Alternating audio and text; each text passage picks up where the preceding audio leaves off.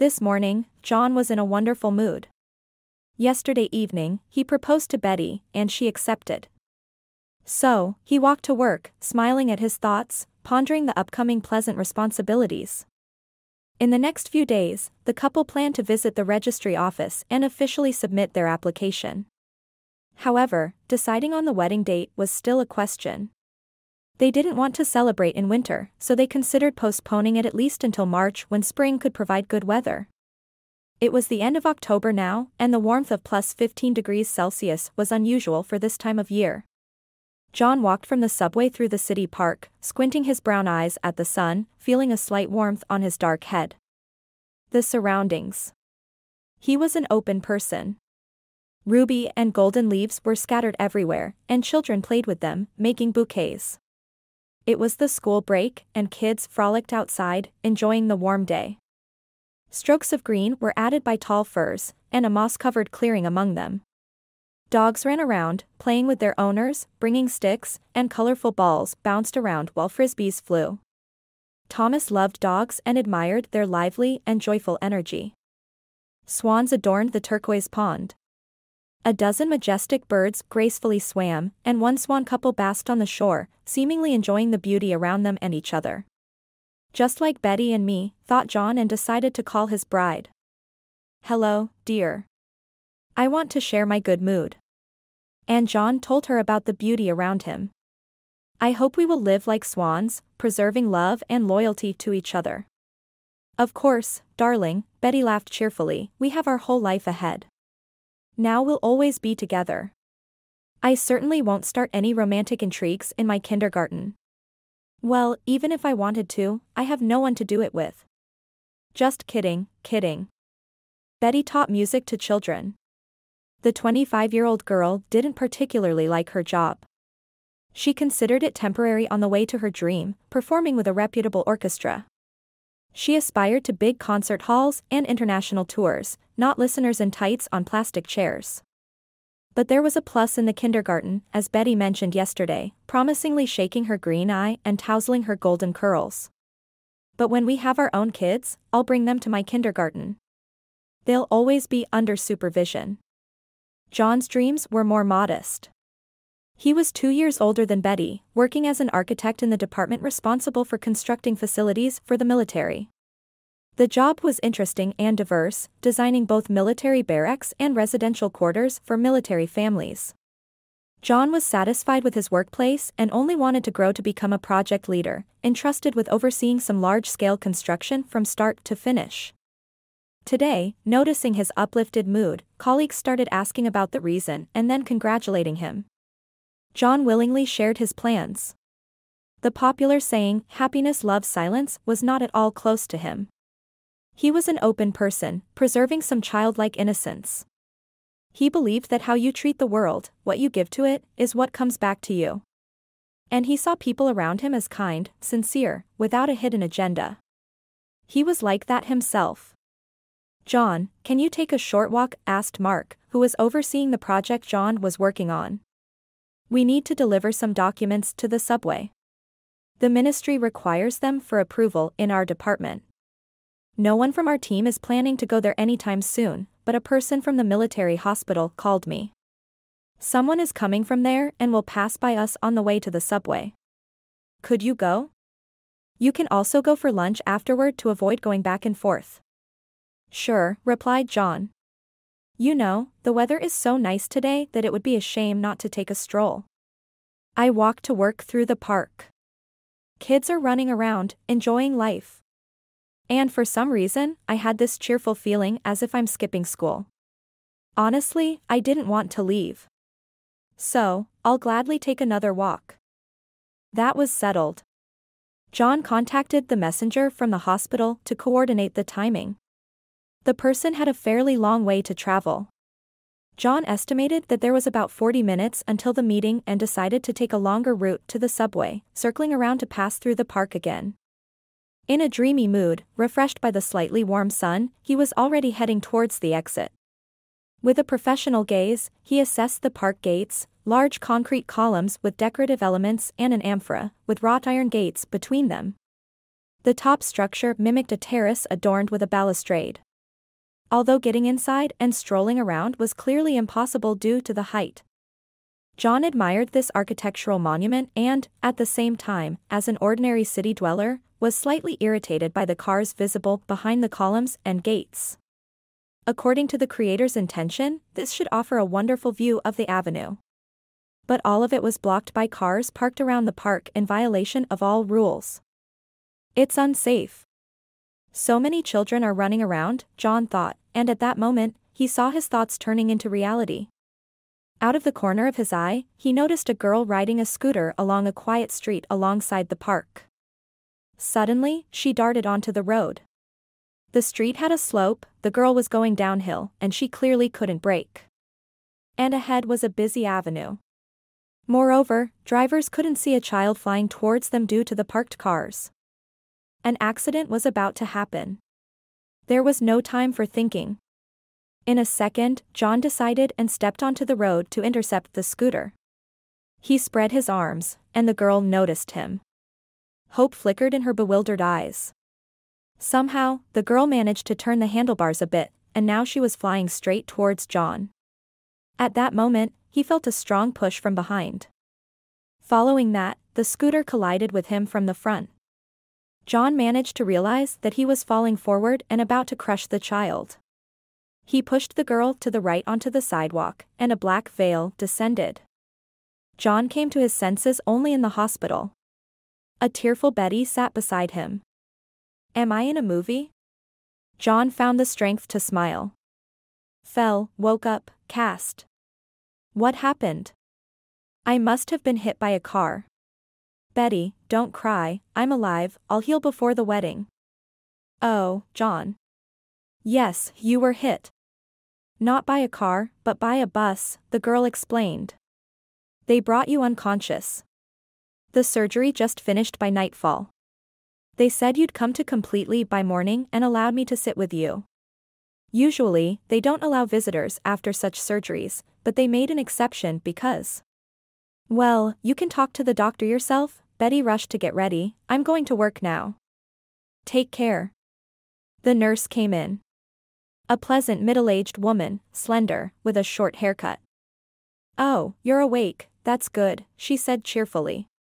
"All right, I'll give you a painkiller now and set up a drip with glucose to regain strength after the surgery. Then, we'll see what the doctor prescribes. Your treating doctor is David, he also performed the surgery. He'll come for rounds soon and explain everything. So, let's get the glucose drip going and wait." "Roger that," John replied in a military manner and smiled. However, concern flashed in his eyes right away. "And what about the girl? Do you know anything?" "She was flying under the car." Yes, interrupted the nurse, "we know about your feet, good job not being afraid. The girl is doing fine. We inquired, and we thought you'd ask.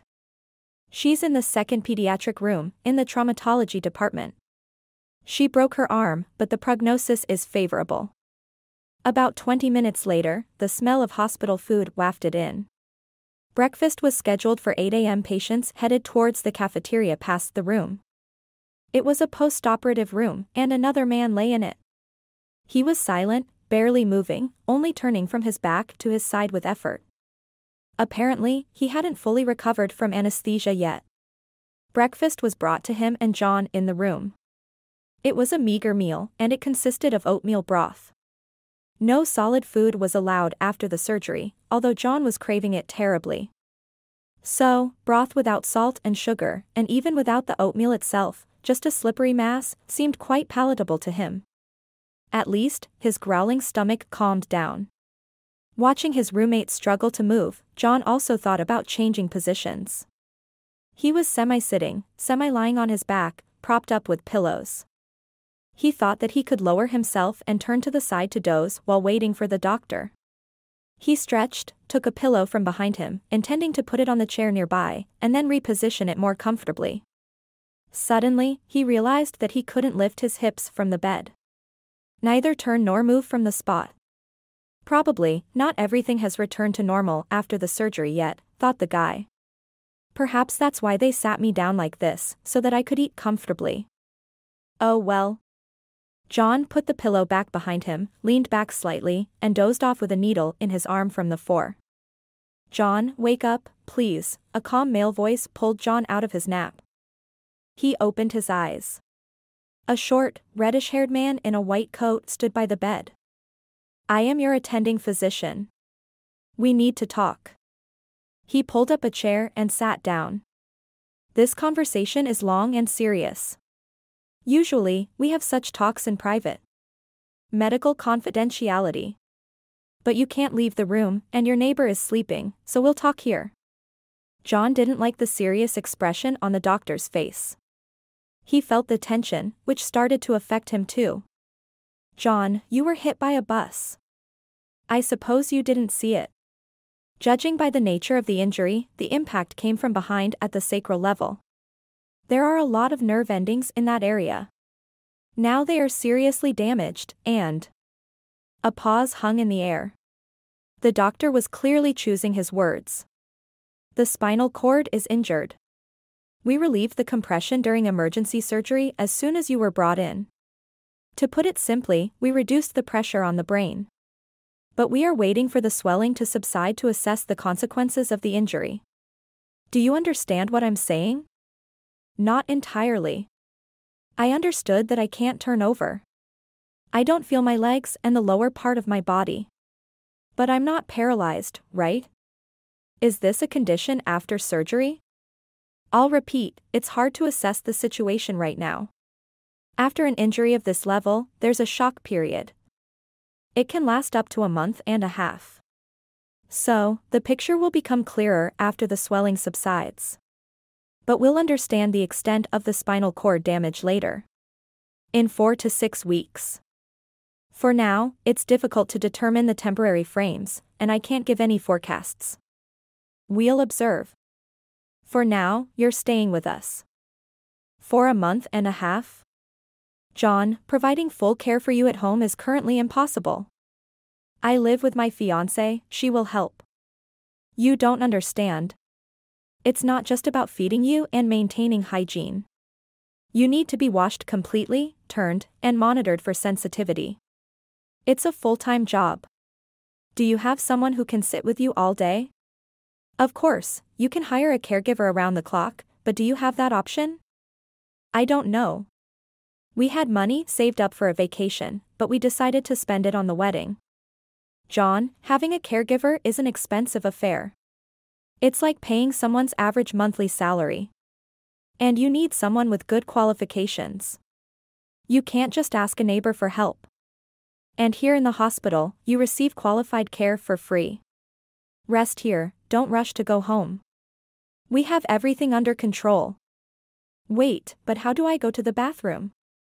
Well, you're not in control of your urine and stool right now. John, you're in diapers. John silently stared at the doctor, and tears started gathering in his eyes.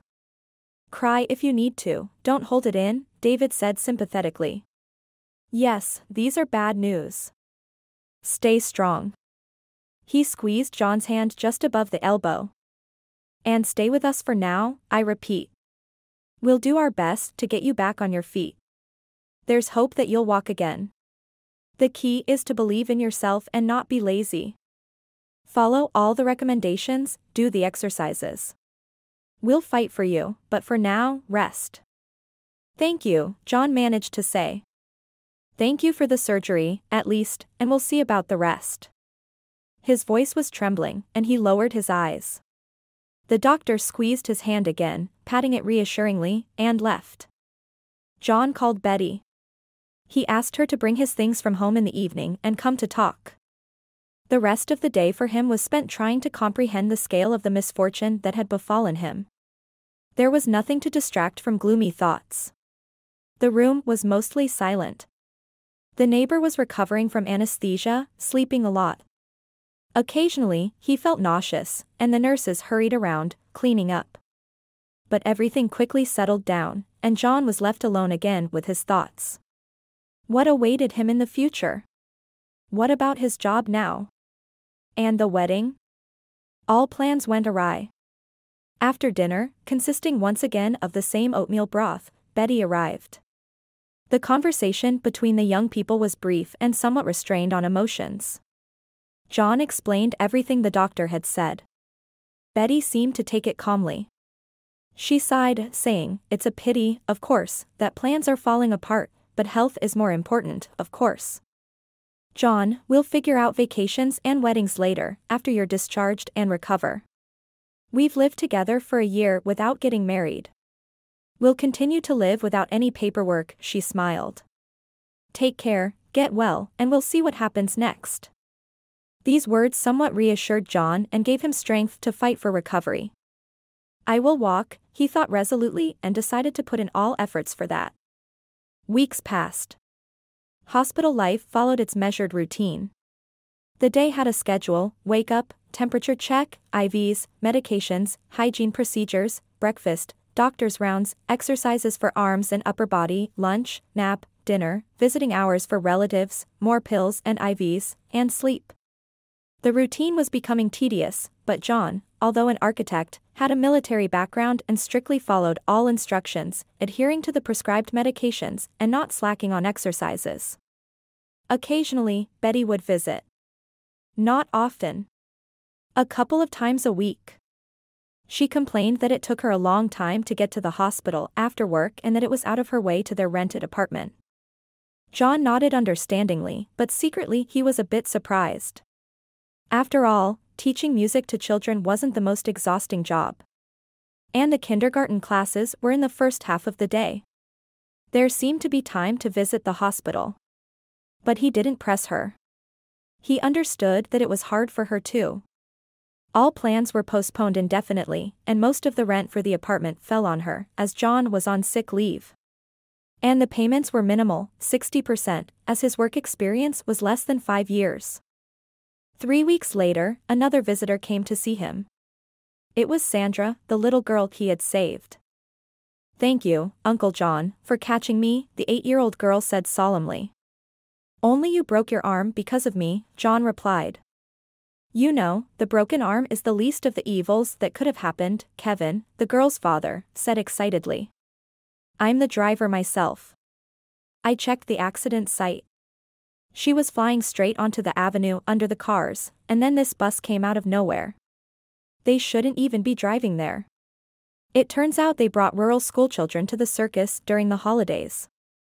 And before that, they decided to stop by the park so that they could calm down and sit quietly during the show. The driver from the village doesn't know the roads here. So, he was just trying to get closer to the park. He saw that everyone was parking there despite the signs and decided to break the rules. A good guy, apologized a lot. He was glad he didn't cause more trouble. At this point, the man noticed John's reaction.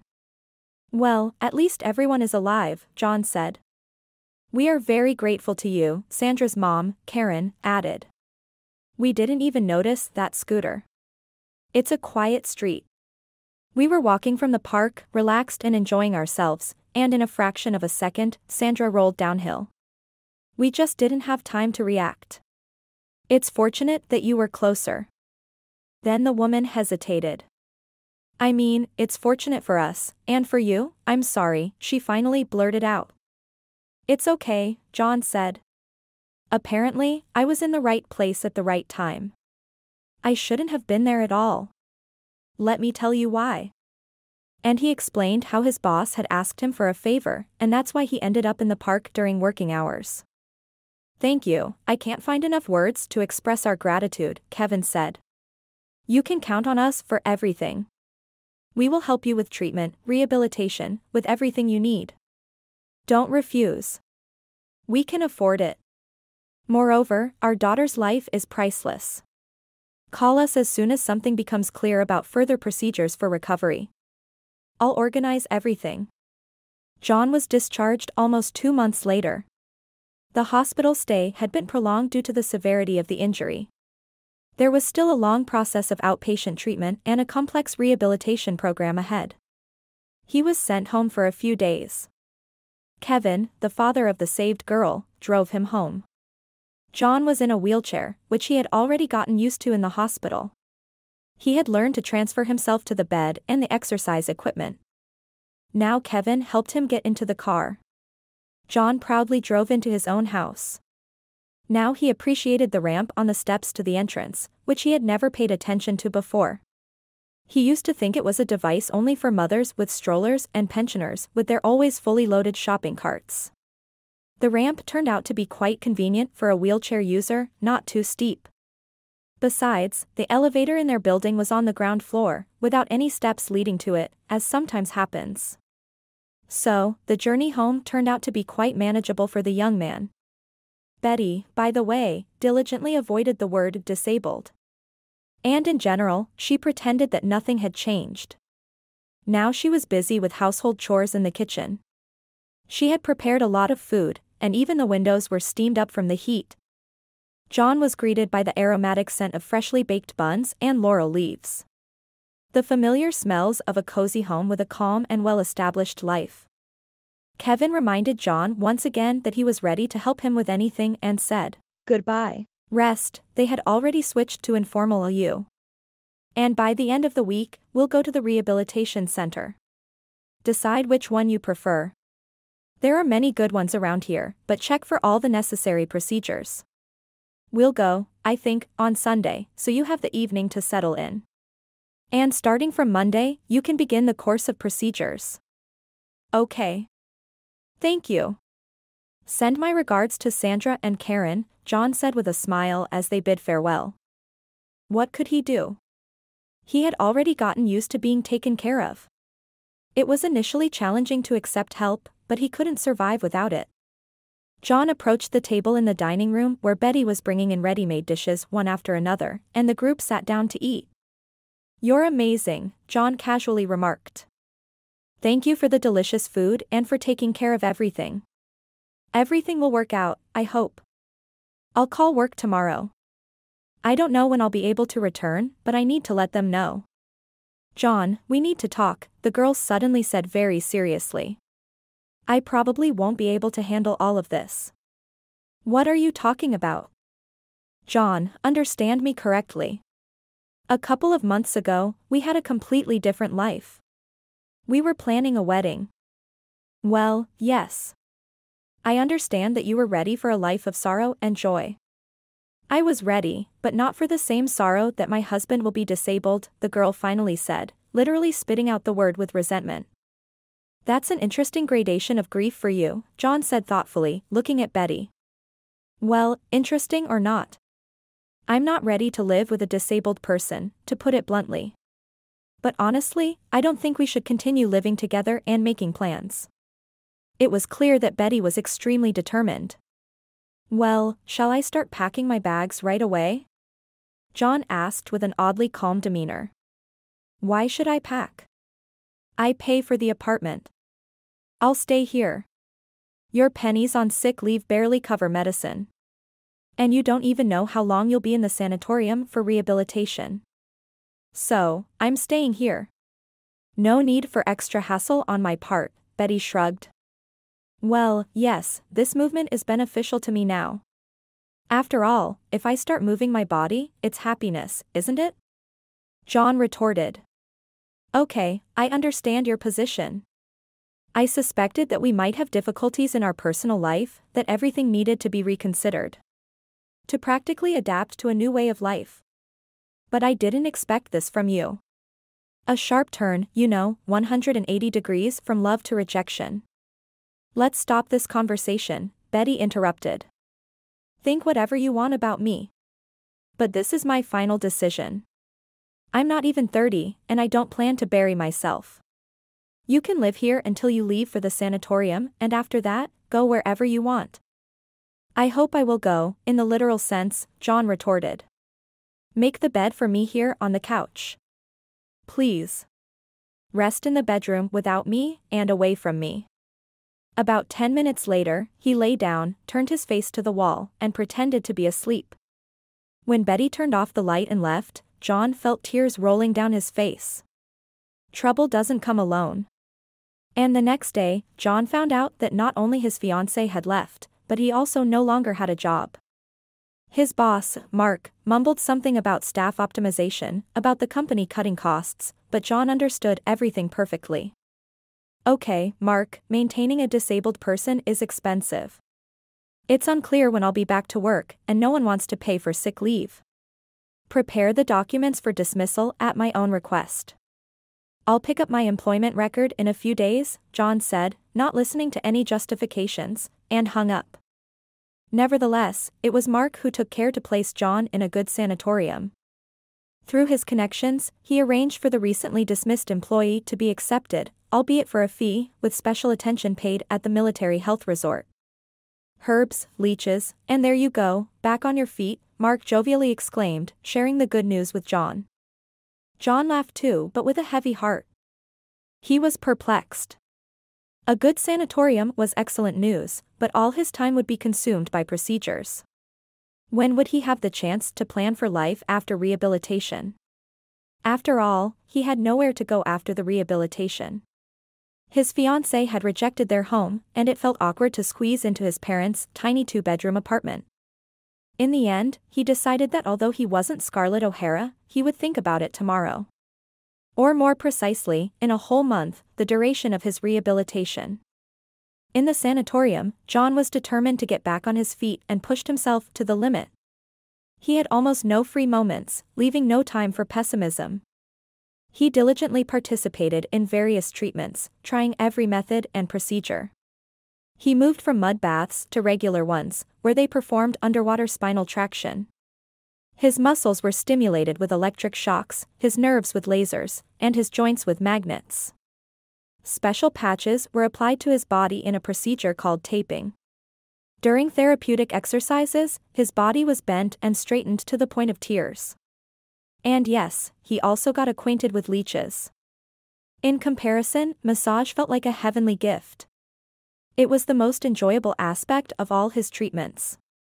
The massage therapist, Barbara, a light-haired, gray-eyed, plump woman, made the experience even more pleasant. Sometimes, normal masculine thoughts crossed John's mind, considering it would have been better if he could touch her, this attractive masseuse. But he dismissed these desires, believing that nobody needed a disabled man. In the evening, he went out to get some fresh air and admire the landscapes. The surroundings were picturesque. The sanatorium had been known as a health resort since the 1920s. It was situated on the grounds of a noble estate. The former manor house, with its pointed towers, toothed ridges, and pointed windows, resembled a medieval castle. Some other buildings from that era, now auxiliary facilities for the health resort, were also preserved. All of this was surrounded by an ancient park with ponds and fountains. In December, everything was covered with snow, adding beauty and mystery to the landscape. John approached an elegant gazebo adorned with a statue of Apollo Belvedere. It was built in the 18th century, a cheerful female voice sounded nearby. John quickly turned around. Sandra's dad had provided him with the best and very expensive wheelchair that allowed him to make maneuvers efficiently. This German marvel could even travel across rough terrain, accelerating to 15 kilometers per hour. The seat, footrests, armrest, everything was automatically adjustable with electronics. It was controlled by a joystick. There was even a USB port and a power bank for a mobile phone. All these features turned the structure into almost a fully fledged mini car. The woman behind John turned out to be in her early 60s, dark-haired, wearing dark sunglasses, and also in a wheelchair. Linda, she introduced herself. I've been here not for the first time. It's an excellent sanatorium. Good specialists and a wonderful place with history, she continued, and then said, let's go. John followed her. A few minutes later, they stopped near a large bridge in a Gothic style made of red brick with towering white columns. Looking at it, one might feel like being in a medieval knight's castle, not in a suburban sanatorium. And here they filmed the woman who sings, the new acquaintance said with a touch of a tour guide. But I hope you've heard about her. Although your generation is young, hopefully you still have an interest in different songs. Of course, I've heard, John smiled. I've heard a lot and about many things. Well, I think that personal life is her business. Purely personal. Excuse me for tautology. But I can't forgive her for ruining her voice, apparently smoking. And how it sounded before. Her songs used to open the soul, both in words and in music. She sang one of those piercing compositions right here on this bridge. It's called Sonnet 90. Imagine the power of this union of geniuses. Ah. Talented people. Talented times, the woman sighed. I didn't know that, John said. I've heard about the movie, of course, but I don't remember the song. When you have the chance, give it a listen. There are some very good lines. Please don't leave a person in distress and don't become the last drop of sorrow for them, Linda said, glancing at John, adding, I think it's relevant for you. Indeed, John said. My fiancé just left me. She didn't like the prognosis for my health and our joint prospects. Well, let this be the last drop of sorrow for you. After all, you've already had your fair share, I believe. Okay, let's continue the tour. Or rather, the ride, Linda joked good-naturedly, making it clear that John shouldn't take offense at her teasing about their shared situation. They passed by the abandoned parts of the estate, decaying carriage houses, a stable, and the manager's house. Stray dogs inhabited the ruins. The sanatorium management was against homeless animals, but the vacationers secretly fed them. So, the dogs hid but didn't leave the territory. Now a couple of four-legged friends ran out, wagging their tails, upon seeing Linda. She took a little patty from her jacket pocket, broke it in half, and tossed it to them. Divide it like brothers, she joked. Okay, let's go back. My husband should drop by today. It doesn't happen often, but he tries once a week. It's our tradition. I've accustomed him, he shouldn't show up without flowers. I need to rinse the vase in advance. We'll chat some more, there's still time. I'm here for a month. Arrivederci, she waved. Goodbye. And the spirited retiree rolled away into the twilight along a path trampled through the snowdrifts. Communicating with Linda in the following week became the best inspiration and psychoanalysis for John. In the sanatorium, he attended psychotherapy sessions, but Linda, not using abstract examples but sharing her own experience, inspired him and taught him to love life anew. She had been in a wheelchair for about 2 decades due to a car accident, just like John. She was tired after work, driving home, and ended up in a head-on collision with a truck. Her husband left almost immediately. Her daughter, who was 14 at the time, helped her. They coped. When Linda regained her strength, she decided to focus on her personal life. She needed household assistance because her daughter was growing up. Soon, the time would come when she would want to start her own family. Besides, Linda didn't want to give up on herself. At that time, she was just over 40.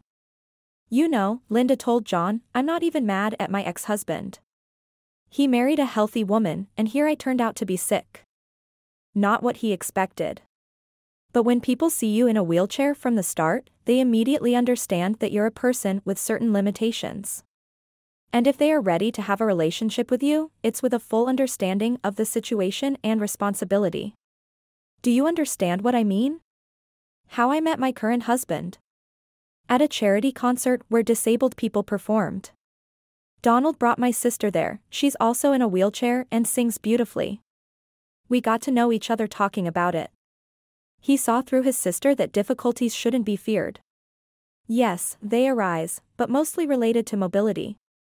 But otherwise, we're ordinary people with a standard way of life. So, don't get discouraged. You'll find a girl who'll accept you as you are.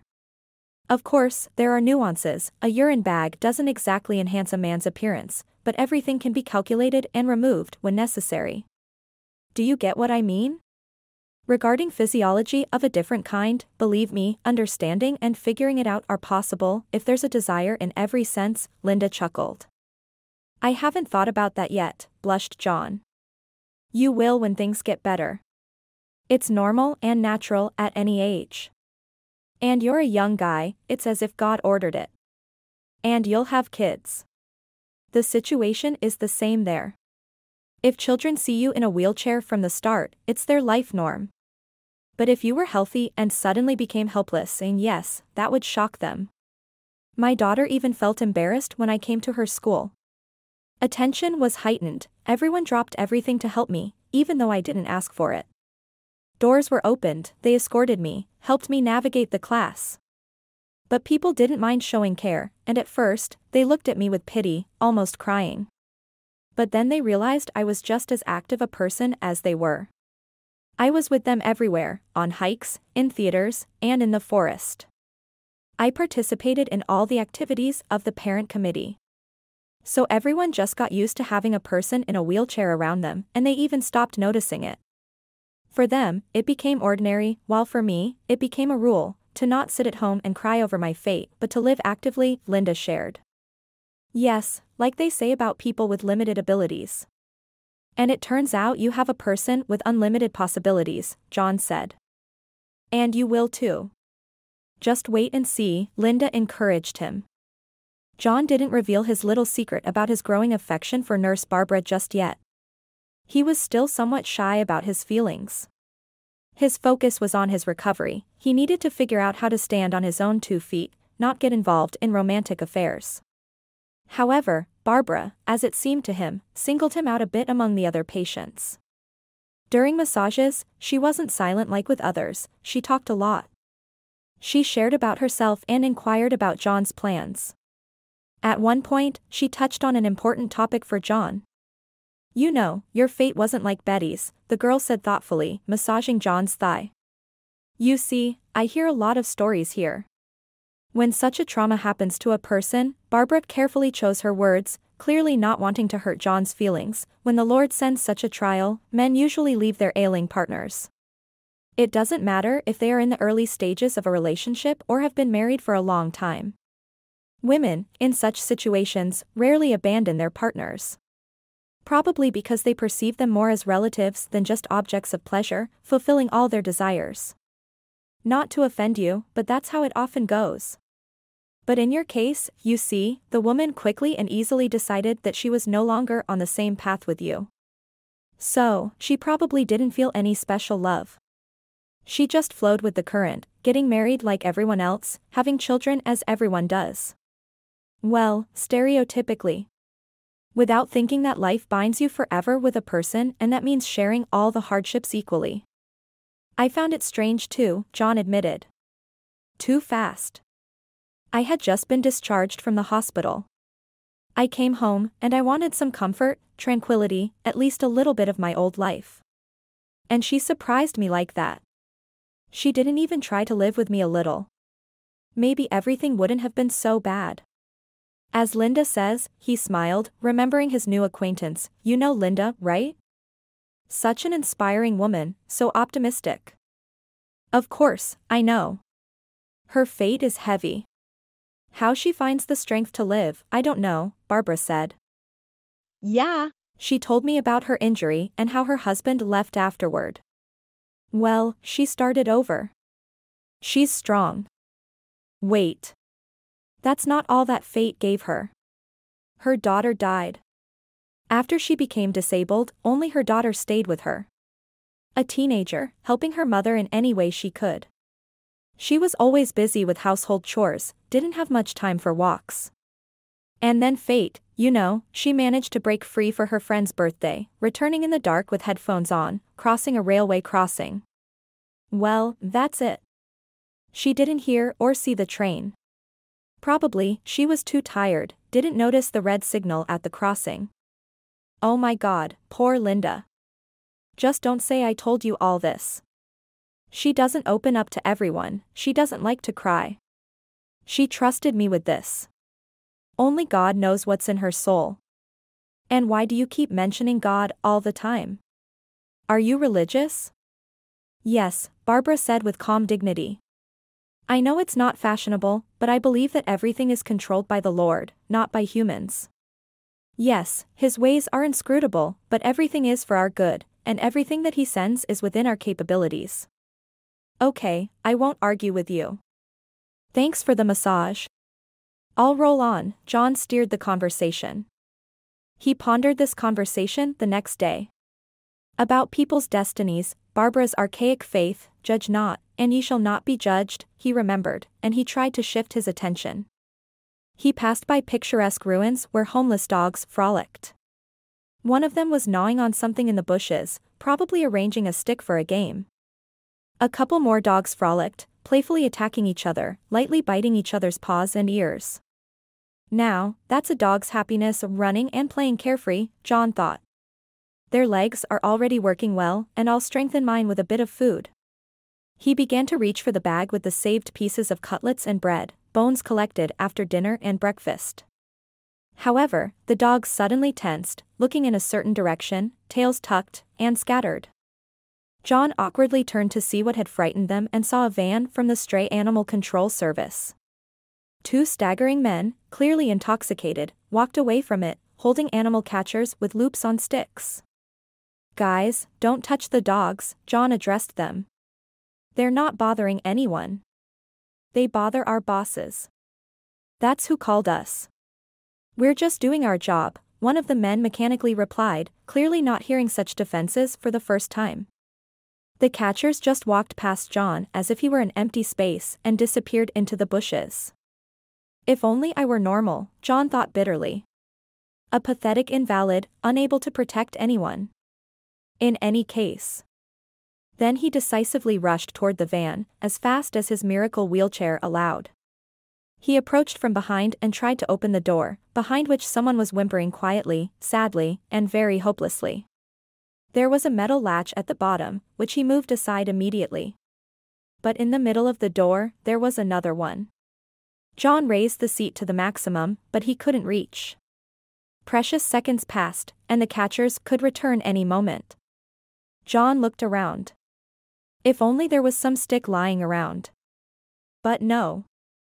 The sanatorium's territory was clean to sterility. The trunk, John suddenly realized. His miracle wheelchair had a detachable trunk at the back. John reached behind, quickly removed the structure, and with its end reached the latch. A couple of movements, and it opened. Looking inside, John was stunned. On the iron floor lay a single dog, barely alive. The muzzle was right by the door, eyes half closed and indifferent. She was barely breathing and whimpered quietly. These sounds were even more like a human moan. The dog lay on her left side, and her right front paw was strangely stretched out on top of her body. The leg was very swollen, with torn wounds, dirty, with festering and a very bad smell. The dog herself wasn't very clean.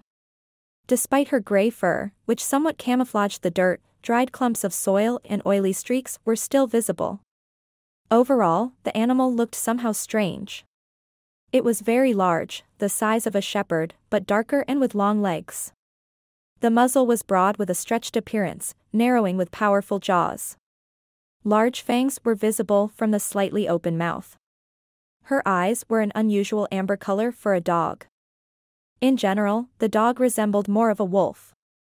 But a wild animal wouldn't end up in a catch van, John thought. A wolf would either escape or be shot. Why catch and euthanize it? His thoughts were interrupted by the men who returned to the car. On their stick with a loop, they dragged a small red dog from the strays that roamed the territory. John knew her. The poor thing just couldn't run away like the others due to her age. She was very old, and when John brought food to the dogs, she patiently waited on the sidelines until the others had eaten. Apparently realizing that she could no longer compete for food. John usually fed her separately. First, he distributed to the pack, and then he called the old lady to himself and fed her right from his hand. Now the dog didn't resist her tormentors. With submission in her eyes, limping, she tried to keep up with them with her old rheumatic paws so that at least they wouldn't drag her along the ground. "Hey, what have you done?" One of the men noticed the open van door. "Disabled, damn it, have you lost it or what?" "Get out of here," he said roughly to John, shoving him aside to stuff their four-legged victim into the trunk. The dog looked at the lying dog with some apprehension. Apparently, she also seemed like a wolf, but the poor thing still lay there, not reacting to anyone. "Guys, calm down, wait a bit, don't argue," John said as peacefully as he could, although, in reality, he wanted to beat them if it were possible. He felt sorry for the dogs, whose only fault was being unwanted and striving for humans, just trying to survive. "We don't have time to chat with you. We've been driving from point to point all day," grunted the second man, who looked less disheveled and more good-natured than the first. They assigned us a full schedule today. They called us here almost at the end, and there's a few more hours of work. We're already running late to cover the entire territory. So, whoever we catch, he glanced at the old lady huddled in the corner and then at the lifeless large dog. Look at this monster, it took us quite an effort. Barely got her packed. Almost dead, seemingly, but feisty. Resisted until we hit her on the head. And where did you find her? She looks like a wild animal. John tried to keep the conversation going. The talkative guy lit a cigarette and sat on a bench next to John. We were called to a cottage nearby today. It wasn't just a small house, but a huge mansion with an enormous territory, like an estate from the old times. Yeah. Something like this local estate of yours. And this bitch somehow started hanging around there. There's a homeowner's German shepherd, and she used to go to him. All bitches are submissive to love, it seems, even such scary ones. He chuckled at his joke. Well, everything was fine with the dog. Quiet. No questions from the cottage owner at first. But when people found her on the territory, she started attacking them, snarling. Well, obviously wild. And the owners had little kids. They endured, thought she'd fall in love with her suitor and disappear. No, she kept going. In the end, they set a trap. Well, that bitch fell into it. Still, she didn't give up, struggled, growled until they hit her on the head. Local workers were afraid to approach her. Thought she'd die on her own. No, it's been 3 days, she's tough, clacking her teeth. Well, that's when they called us. She was almost done for, so it was an easy job. Into the loop and into the van. And they paid us well, over our salary, didn't cheat. So, this mutt won't bother anyone anymore. And we'll drink to her soul's repose tonight, he grinned. Do you want to earn more? John seized the moment, trying to save the unfortunate animal. Sell her to me. What? Are you kidding, pal? Why do you need such a dog? Forgive me, but you're disabled. Even if she somehow recovers, you won't handle her. The gloomy man spoke up. She'll die anyway. What's the point? This creature's tortured enough. Damn Frankenstein, he spat. I even think it's not a dog but a mix with a wolf dog. The military bred them together, wanting to get the best qualities from both sides. Whether they succeeded or not, hell knows, but I've seen such bitches nearby. There's a military unit around here, maybe she escaped from there.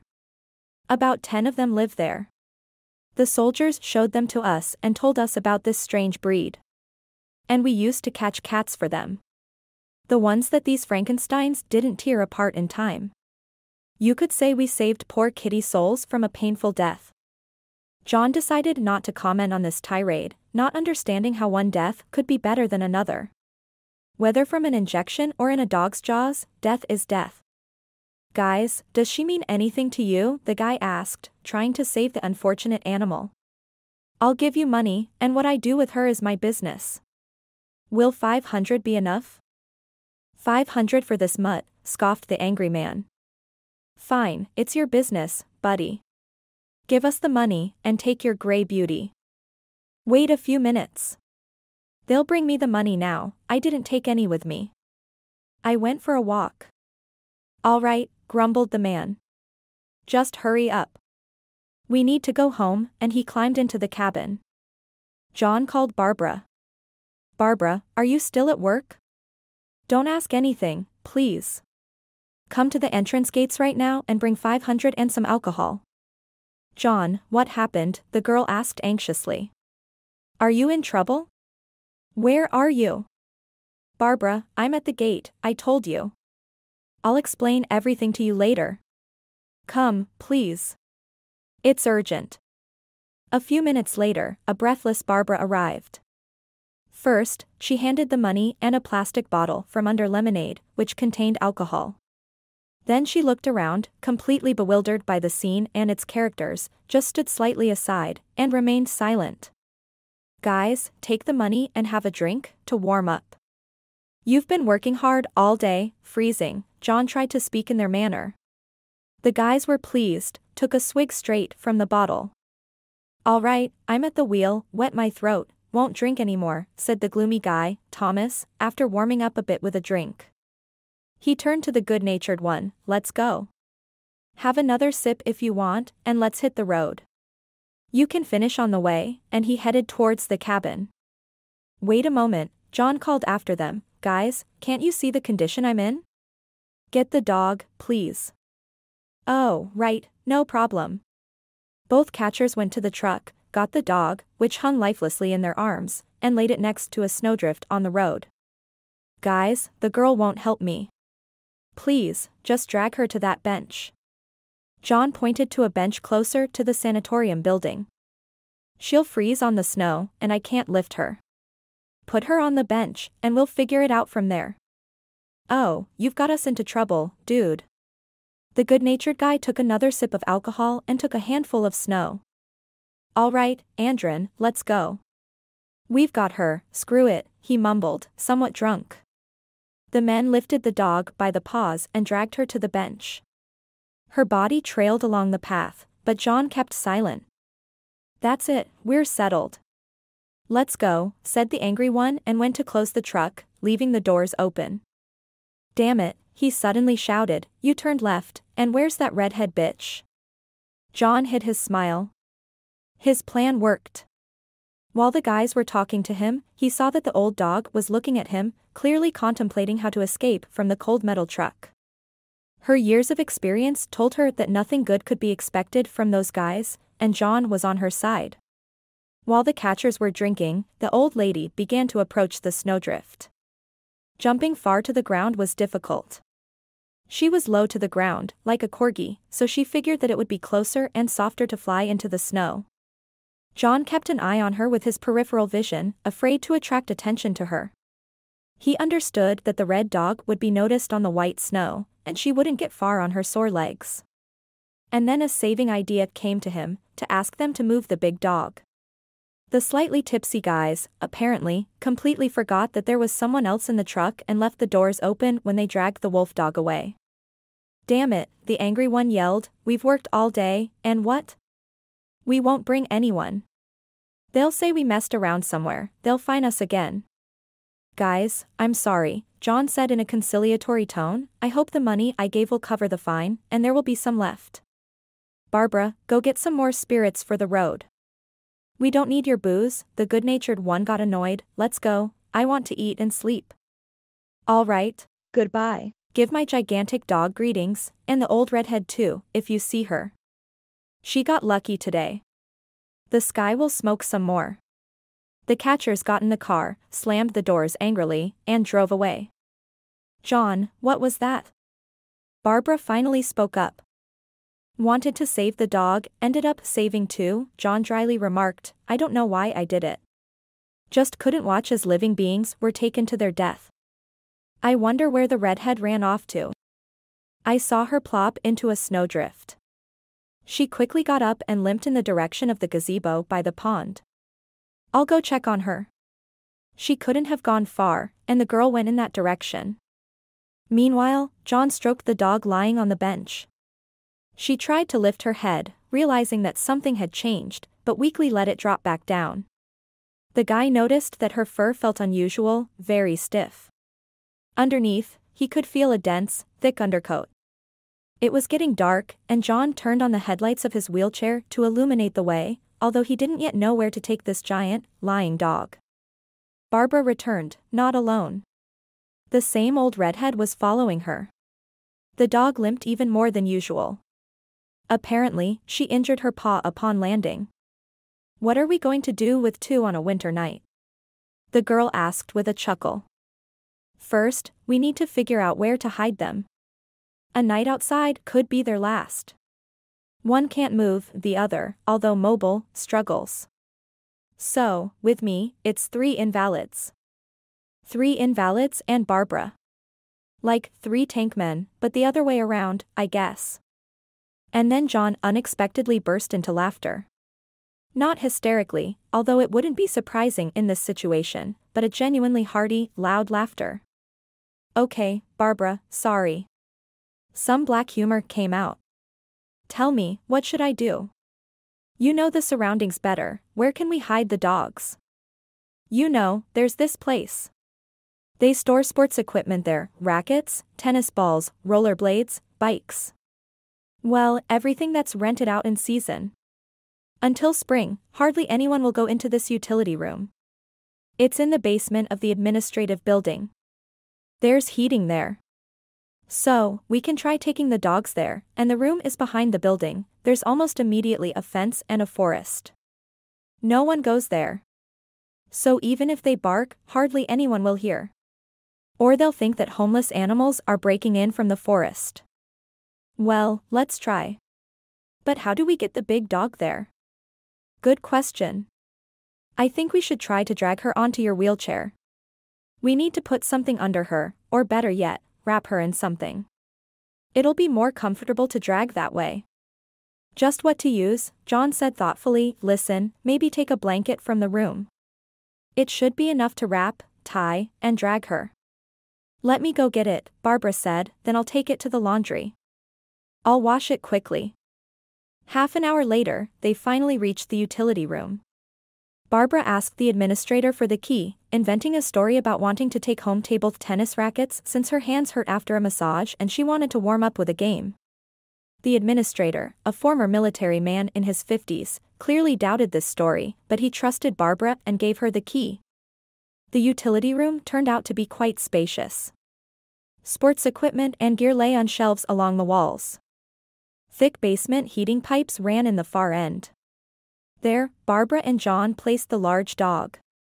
Feeling the warmth after spending several days in a trap on the street, she seemed to thaw and began to move. She stretched a little, shifted towards the pipe, and lay down more comfortably. Barbara, on the way, managed to stop by the dining room, where they washed dishes after dinner, and asked for leftovers of porridge and chicken cutlets for her home dog, pretending that she didn't have time to buy anything and was delayed at work. The good-natured dishwashers loaded her with waste into a plastic bag. Now, when Barbara took it out, and the aromas spread through the utility room, the lying dog moved even more. She started pawing, trying to stand up. She couldn't and made a strange sound, which, judging by the intonation, should have been a pleading whimper but sounded more like a guttural growl. The dog stopped her futile attempts to get up and looked at the bag expectantly. The old lady also perked up. Until now, she had quietly followed her saviors, realizing that they weren't driving her away. Now, she timidly approached Barbara and the bag, trying not to step in front of the large dog's muzzle, yielding her priority. The girl laid out the food for them on pieces of cardboard found in the utility room. She didn't think about bowls or anything like that.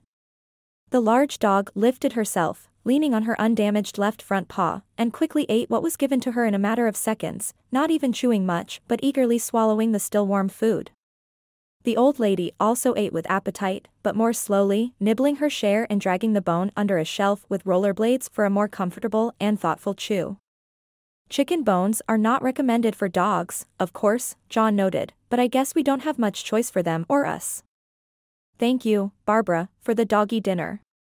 I wouldn't mind some myself. God, he suddenly realized, it's already around 9. How are you going to get home from here? The last buses for the night left around 8. Yes, I didn't count on the bus anymore when all this started, Barbara said. The head of the barotherapy department could have given me a lift to the metro, but I was late even for that. She shrugged pleasantly and smiled. Is he the tall one with a mustache and a trendy haircut? John clarified with a hint of jealousy, though he didn't consciously realize it, but Barbara caught the vibes and smiled a little slyly. Yes, the girl said, a very nice man. He has 3 kids and a little dog too. A good family man. He shows me all the family photos. Of course, she wanted to tease John a little, but due to his health condition, she thought it would be inappropriate. The professional nurse prevailed in her over the coquette. The man came here to get treatment, not to get nervous because of me, she thought. I see, John said more calmly, so, where will you stay overnight? In the ward, Barbara replied, there are many available now. It's not the vacation season, and there are fewer people in winter for specific treatments. There will be a rush for New Year's celebration in about a week. But for now, I have a place to crash. Okay, let's go from here then. These two are obviously planning to sleep already. John waved his hand towards the dogs. I hope the night will pass quietly. The guys closed the utility room, made their way to the sleeping quarters, and went to their respective rooms. In the morning, after breakfast and the minimum necessary procedures, John headed towards the utility room. He decided to check early to see if the dogs had caused any trouble. For this reason, he skipped the session of the therapeutic pearl bath. John had been making fun of this procedure a bit, despite doctors insisting that such baths were good not only for the skin and calming the nerves but also for relieving muscle pain. That's why they recommended it to him. But John decided that one missed session wouldn't hurt, and at 11 in the morning, he sneaked as much as he could on his wheelchair from the therapeutic building to the administrative one. He tried to remain unnoticed because at this time, patients were supposed to diligently undergo treatment at the sanatorium, not navigate snowdrifts on its territory. Approaching the utility room, he heard a quiet but persistent howl with a single mournful note, like that of wolves. When John opened the door, the large, strange-looking dog sat right behind it, leaning against the jamb to avoid putting weight on her injured paw. The howling ceased immediately. From under the shelf with rollerblades, the old redhead looked out with a rather calm expression. It was evident that she was a bit wary of her companion but understood that she needed to behave modestly. Nevertheless, she felt quite comfortable in her company. And a bit further, near the wall, two brown piles lay, one larger and one smaller. Oh, I'm a fool, John scolded himself, slapping his forehead. This is what happens when you haven't had dogs around for a long time. You need to walk them, and I didn't even think about it. He called Barbara. Barbara, I apologize for bothering you again. Firstly, how are you after our night adventures? I'm fine, the girl cheerfully replied. I went to bed almost right away, tired, and slept well. I'm already starting work. Patients aren't scheduled for the morning, and I have larger breaks between them later. So, there's time to talk. That's wonderful, John rejoiced. Just forgive me. I don't want to talk but ask you for help. It's becoming a tradition for me now. Because, secondly, the dogs here caused some trouble. Well, we didn't think this through, Barbara sighed. Let me run out for half an hour now, and we'll try to walk them. They would remember this scene for many years to come. Barbara in a winter coat thrown over her robe, John in his wheelchair, wearing tracksuits and a puffer jacket, panting, sweating on the back corners of the sanatorium, and two dogs, sitting in parallel near the fence, facing each other with their muzzles. They clearly endured for a long time, inexplicably considering it inappropriate to defile the utility room with puddles. After finishing their business, the dogs started walking along the fence, stretching their legs. Of course, the girls didn't have leashes or collars. Hey, wait, John tried to call the dogs so they wouldn't go around the corner of the building, where they could be noticed. Barbara, listen, we need to call them somehow. Well, I mean, give them names. Stay doesn't seem to work well. I agree. And what should we call them? Wolfus and Orange. One is red, and the other looks very much like a wild animal. Well, let's choose normal names. But now we need to get them back somehow.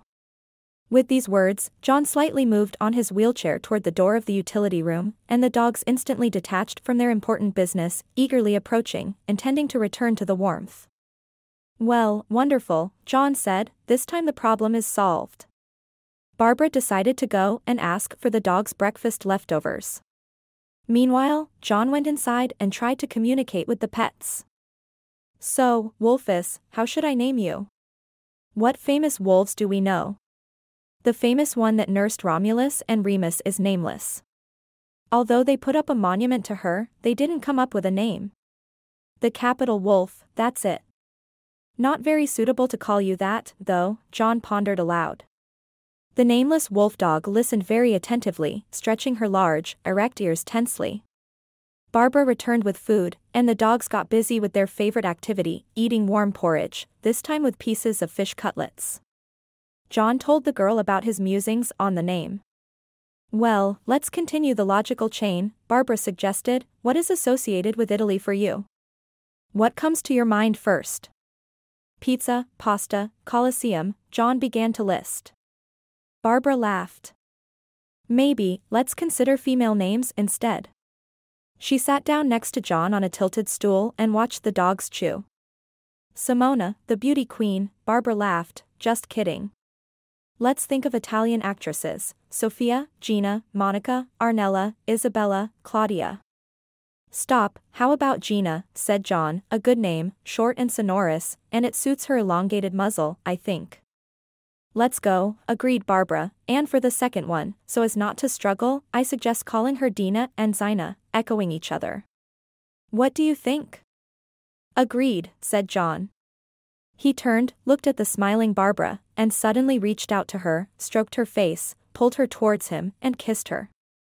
It seemed like the girl had been waiting for this for a long time, as eagerly as she responded to the kiss. After that, they were silent for half a minute, coming to their senses from the surge of emotions. Barbara, I understand everything, John whispered, looking into her eyes with a glow of tenderness, but there's something I can't give you. Let's focus on what you can give and have already given, the girl interrupted him. I feel completely comfortable with you, not tense, I would say. I'm not trying to be better than I am, pretending to be something I'm not. I enjoy talking to you about everything. I like that you are kind. And forgive me, even in your current condition, you care not only about yourself but also about the dogs. So, let's not talk about the future now. Let's enjoy the present. Although, we can't enjoy it anymore. I have a patient. I'll run. Or we can go to the building together, but right now. John looked at the dogs, which were already dozing quietly closer to the hot pipes, and followed Barbara. The next day went similarly. Barbara's work, John's treatment, joint care for the dogs. The guys didn't like how Gina's paw looked. Barbara treated the wounds from the trap with peroxide and applied an ointment that reduced inflammation. Surprisingly, the dog allowed herself to be bandaged calmly. In her eyes, there was something like gratitude, understanding, and acceptance of the situation. She let them do strange things to her, things that her mind couldn't comprehend, realizing that these manipulations made her feel better. The wounds were healing, the paw became less swollen, but the swelling didn't completely subside, and Gina noticeably limped when walking. The guys decided to look for a veterinarian who would agree to go to such a strange place, to the utility room on the sanatorium's territory. And even more so, to an unusual dog resembling a wolf. They found a guy named Lisha, who worked as a veterinarian in the military and wasn't afraid of large animals.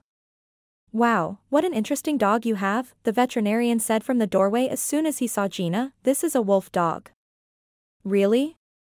John asked. We've already heard about such a breed, but the source wasn't trustworthy.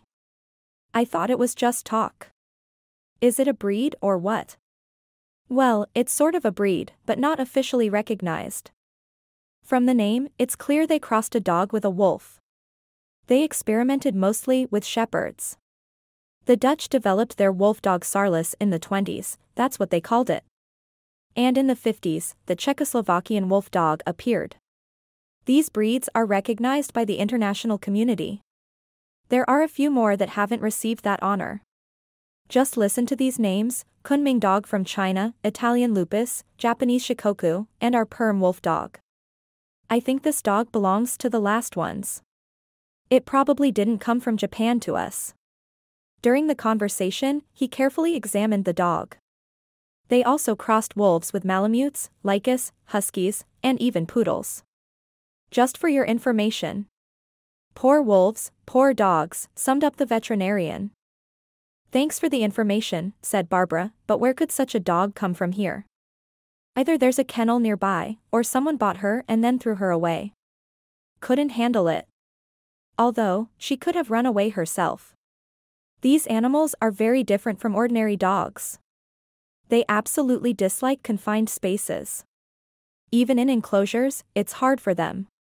They need as much space as possible. So, if someone just let this dog run around the yard, it was clearly not enough for her. That's why she might have escaped.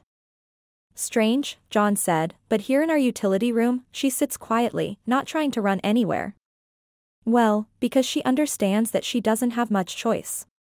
Either die sick and hungry but free, or sit here quietly, get treated, and eat until she regains strength. Wolf dogs are very smart.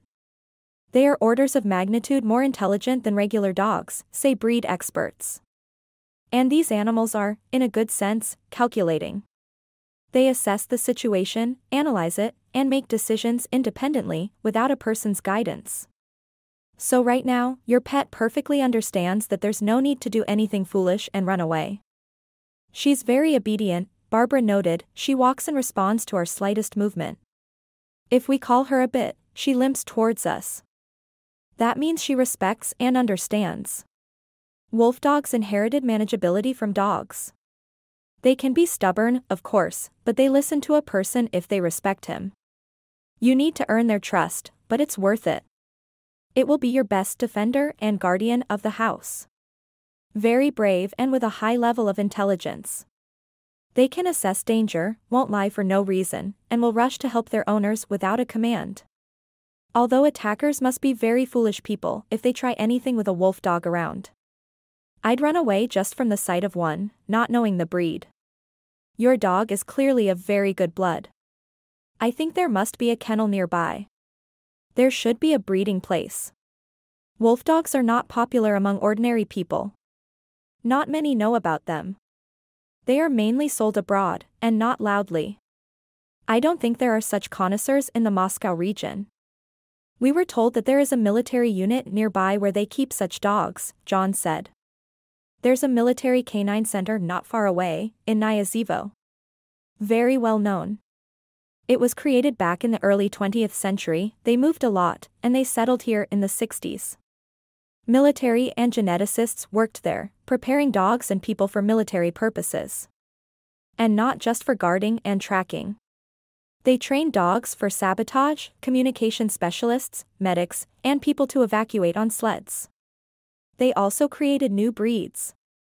With that, the veterinarian finished the examination and manipulations with the paw. During this time, he professionally cleaned and treated the wounds, praised Barbara for using disinfectants and healing ointments, prescribed antibiotics for 3 days, and asked them to call him after that. According to his prognosis, the dog should be much better. The guys remembered that the catchers mentioned hitting Gina on the head, but the veterinarian didn't find any injuries or signs of a concussion. He also checked the old Dina. He found a tumor on her mammary gland. He advised them to observe it for a month, and if it increased, bring the dog to him for surgery. Will she handle the anesthesia? John asked. She's not young, but very old. I think she's at least 10, Robert estimated. Don't worry about the operation. I'll do it under local anesthesia if she doesn't bite. At least she hasn't tried so far. A week later, Gina was unrecognizable. She was walking on all fours. She still looked exhausted, but confidence was already visible in her gaze, like that of an experienced wolf. The dog moved a lot during short walks. But she didn't try to escape. She willingly returned to her little corner at the first call. Dina was her tail, a faithful companion. She stayed behind, sniffing everything only after Gina. She approached young people only after Gina, as if emphasizing her second place and that she didn't claim anything more. The guys bought them collars in tender pink salmon tones. They also stocked up on leashes because it was clear that they needed to take the dogs away from here soon, but it wasn't clear where. No one noticed the animals yet, although John suspected that the administrator, a former military man, was just pretending not to notice but understood that everything was under control, and there was no need to intervene. The plan for the guys was to wait out the New Year holidays and then organize a mass move. About a week after Christmas, John's 28 days in the sanatorium were coming to an end, and they had to think about where to put the dogs and where to live themselves. Barbara was renting an apartment. It was a dirty one-room apartment on the outskirts of Moscow. But the owners said they didn't welcome even cats in their apartment buildings, let alone 2 unidentified dogs from the street. Before leaving, the guys decided to try to find out where the dog of such a rare breed came from. What if someone is looking for her? It's easier to take the small old lady with them, but finding housing for the wolf dog will likely be challenging. The young people didn't know the address of the cottage where they caught the dog in a trap. but they had an idea of the area.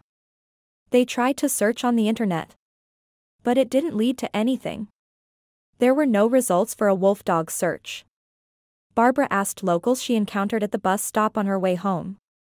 They didn't know anything either. Help came from where it was least expected.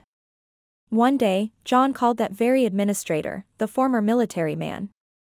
"Listen, buddy, I understand everything, but the animals need to be removed. I've been silent, but now the patients are starting to notice the giant dog. They're asking for measures to be taken. The management has been shouting at me to call the catchers, but I'm stalling for now. But you understand, they'll fire me if I resist. Believe me, we would be glad, but we have nowhere to take them. I'm practically homeless now.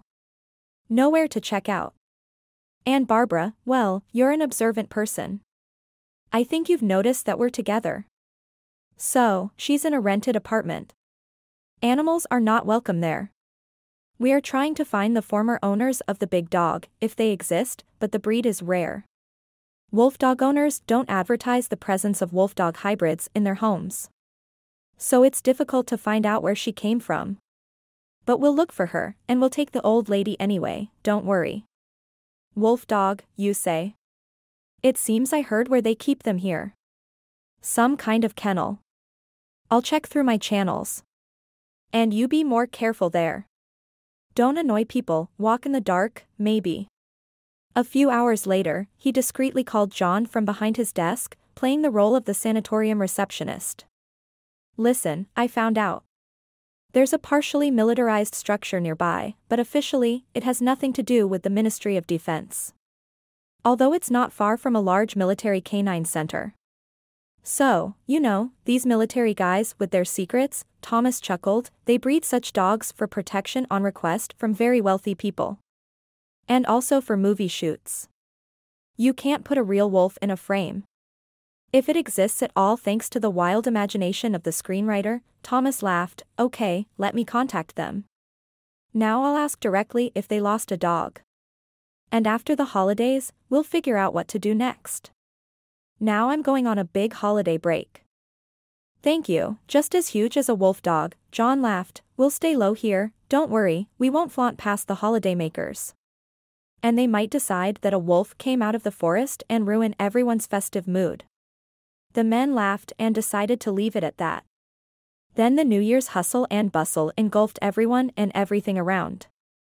For a whole week, medical procedures were almost halted. Only the minimum remained, and most of the staff went on vacation, taking most of the patients with them.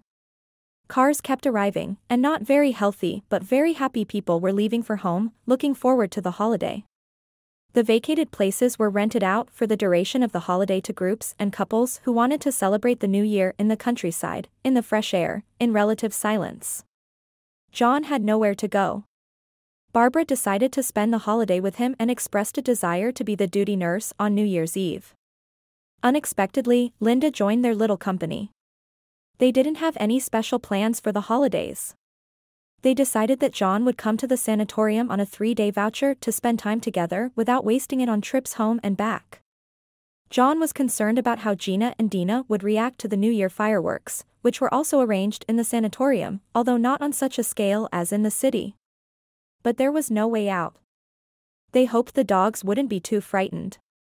However, the guys decided that, just in case, it would be better not to leave the animals alone. After the official New Year's meeting, they planned to visit them. And so, the long-awaited chimes announced the beginning of the new year with their familiar, resonant toll. Laughter, clinking glasses, and dancing people filled the assembly hall. Music played, and couples, including Linda with her husband, whirled around. The elderly man and woman in a wheelchair, maintaining remarkable elegance in dance, looked very touching. Afterwards, they returned to the tables with food and drinks, which were set up along the walls of the hall. There, John and Barbara were waiting for them. "Why aren't you guys dancing?" asked Stephen, Linda's husband, as he sat down. "Did you see how we've mastered it?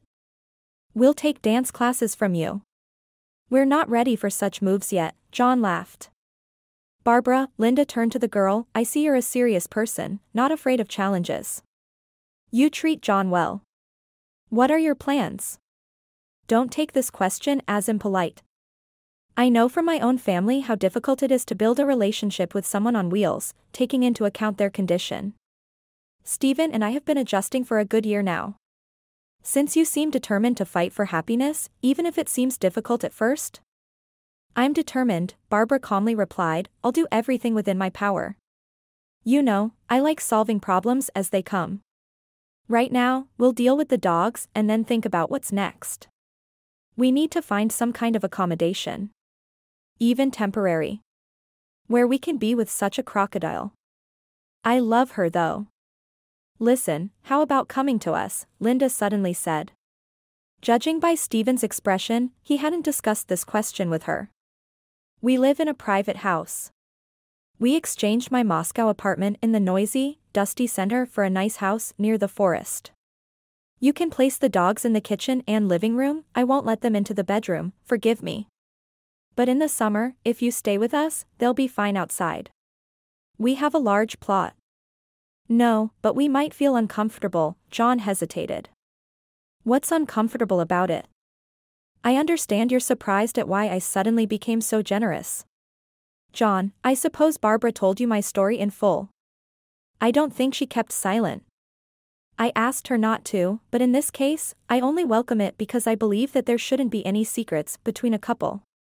Otherwise, it's not a couple, just two cohabitants in the worst sense of the word.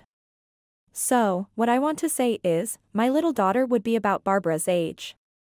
Fate didn't allow me to see her life. Be proud of her, wait for those famous grandchildren.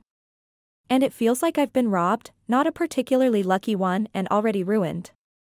And I can't live like this only with my wonderful husband. I want a house full of youth, happiness, hope, and plans. I treat Barbara like a daughter. For a long time now. She's a pleasant girl, hardworking, kind, and believes in God. I may not understand that, but I respect her for the purity of her thoughts and intentions. If faith is sincere, there is no other way. So think about it, guys. I invite you from the bottom of my heart, and the dogs won't be a hindrance. On the contrary, I have enough caring for living souls, honestly. Barbara, don't cry, my dear. Barbara indeed became emotional to tears. John looked at her with tenderness. Thank you, Linda. From the bottom of my heart, said John, this is a very unexpected and generous offer. Probably, we will take advantage of it because we have no other way out. But still, for decency, let's discuss it at our family council and make a decision, John smiled sincerely. Of course, guys. Let's think carefully, Stephen laughed. I'm not against your company if anything. It just turned out unexpectedly, but my beloved wife has always been so sudden. Surprised, mother, even after all I've seen from you. He kissed Linda on the cheek with a smile. John and Barbara were planning to visit the dogs. Fireworks were promised at midnight, and they decided to come to the pets before that time to spend time with them during the fireworks. They brought some food for the animals from the festive table, a couple of pieces of different sausages, a slice of baked meat each, so as not to be too bold, taking from the common table but also to please the animals with something tasty. For themselves, they took a half-empty bottle of champagne and sandwiches with fish, cheese, and a couple of tangerines. With all this festive baggage thrown into the stroller, they headed towards the utility room. Direct catering for dogs, Barbara laughed, blushing from the cold and the previous champagne, delivery of goodies to the booth. Well, yes, it turns out to be an unusual holiday, John agreed. Everything has changed a lot for me this year. I celebrated the last one in a warm apartment as a healthy man with a potential bride and plans for life. And now, I'm riding in a wheelchair at night to feed homeless dogs. And not with a bride, but a simple girl. In Barbara's voice, John heard a hint of resentment. What are you talking about? You're the best girl in the world, and it's not just empty, loud words. I really think so. And I love you very much. It's a pity that we met under such circumstances. I can't provide you with a full life. Come on, John, the girl interrupted him. Let's not dwell on the past during the holiday, think about what could have been, and regret what happened. I don't regret it. But I met you, John said. Well, that's good. Let's spend this night so that it's memorable. It's our first New Year together. And not the last, John looked at the girl tenderly. I really hope so, she smiled. The dogs also felt the importance of the moment. Dina approached Barbara and leaned warmly against her legs, and Gina approached John, sat next to him, and put her snout on his knees. She looked at him with a very strange look in her amber eyes. It wasn't the usual, unconditional canine adoration. The eyes were slightly surprised and seemed to be examining John. Can this person be trusted, and, in general, how to trust? There was a feeling that the dog was experiencing some new, unexpected feelings. Interesting, said John. I read about wolf dogs on the internet. They say they don't have a special devotion to humans. They don't get attached to us, don't constantly strive to be with us, and aren't afraid of loneliness. They are quite willful, as they told us. They have a good memory. They quickly memorize various commands, terrain, environment, but can ignore human orders and do things their own way. So, they usually take them as puppies to constantly communicate, establish trusting relationships. Respect. If you work on all this, then these dogs behave obediently but don't submit to you, rather, out of friendly feelings, they do what you want, not out of simple dog devotion. Interesting creatures, in short. Very complex but fascinating. Yeah. And I read that they consider their owner's family as a pack and want to be the leaders in it, Barbara added. And the most curious thing is that they not only don't like other animals but perceive them as equals. And it's strange how she gets along with Dina. And Dina isn't afraid of her. At this point, Dina, quickly getting used to her name after a decade of being nameless, raised her snout and looked at Barbara, then shifted her gaze to John. She understood they were talking about her. Completing the inspection of the entrusted humans and not waiting for orders, she sighed like an old woman and curled up in a ball at their feet, while the young people stayed in the utility room until almost 3 a.m. Conversations were interspersed with kisses, but Barbara didn't allow them to go further. Religion doesn't allow it before marriage? John asked, teasing a little. No, I just don't consider it possible for myself to be close in haste in a sanatorium room or, moreover, in a utility room with dogs, Barbara replied. I'm upset by the thought that memories of the first night can become like that. Understood, John replied. I agree. Let's wait for better conditions. And so their New Year's night for two continued. With sips of champagne, new stories, and bursts of laughter. The dogs reacted to the fireworks absolutely calmly and quietly slept, not disturbing the conversation. After the New Year, the young people didn't see each other for several days. The sanatorium buzzed, crowded with healthy celebrators, and Barbara had weekends, so she went home to prepare for the move to Linda and Stephen. They had video calls with Linda several times a day. They discussed what needs to be bought for the new place, what Barbara would take with her. John started to pack up for a new place of residence. His rehabilitation course was almost over. Linda's was a bit earlier, but she decided to extend her vacation for a couple of days to wait for John and then go back again altogether. The departure day turned out to be memorable. The car wasn't allowed onto the territory, and the cheerful company had to show up in front of everyone. John and Linda were in wheelchairs, Stephen and Barbara walked on either side. On leashes that Linda's husband bought and brought with him, 2 dogs marched. Stephen held the small, quietly trudging Dina, and Barbara led the huge wolf dog Gina, who elegantly stepped with her paws from the ears. Barbara was entrusted to lead Gina, as the dog already knew the girl.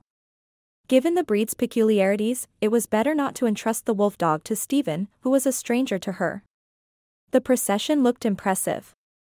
Patients strolling around the area, even the always busy and hurried doctors, stopped to get a better look at this scene. People, dogs, wheelchairs. Finally, the company reached the car. The dog was packed into the trunk. Linda and Gina were seated in the back, wheelchairs were attached to the roof, and Barbara sat next to the driver. And they finally started towards their shared home. However, as soon as they drove off, Linda asked Stephen to turn off the road toward the river. A surprise, she said. I want to show you an unusual monument. They arrived at the specified location and got out of the car. Almost on the riverbank, on a trampled dirt area surrounded by sidewalk curbs, stood a white concrete cube with a sculpture of a Rottweiler, slightly tilting its head as if studying those who came to it. The plaque read, "Monument to Sultan. Beloved dog of Countess Panina." "Well, we never got a chance to walk here with you, John, but I wanted to show you this place," Linda said. "Not just to you, but to everyone. Perhaps it's good that we all gathered here together. Everything in this world happens not by chance, I believe. So, I read about the history of this monument. This dog, Sultan, lived around the late 19th to early 20th century, it's not precisely known. But according to legend, he was a Rottweiler. And his owner, Countess Panina, was a very interesting person, a very noble lady. Her name was Sophia. The Tsar himself attended her wedding, Alexander III. Despite her nobility, she was against autocracy and was even dubbed the Red Countess. She helped the poor a lot, opening schools, hospitals, free dining halls for them. After the February Revolution of 1917, she became a member of the provisional government and held a position at the level of deputy minister. From state disdain to enlightenment. Then the Bolsheviks arrested her, there were financial disputes, and believe it or not, they released her out of respect for her personality and merits. In the end, the Countess emigrated to the United States. So, what am I getting at? That who would have remembered such a rich biography, apparently a wonderful person, if she hadn't honored her pet with such honors? Imagine, a century and a half has passed, and we know about Sultan's existence and are interested in his owner.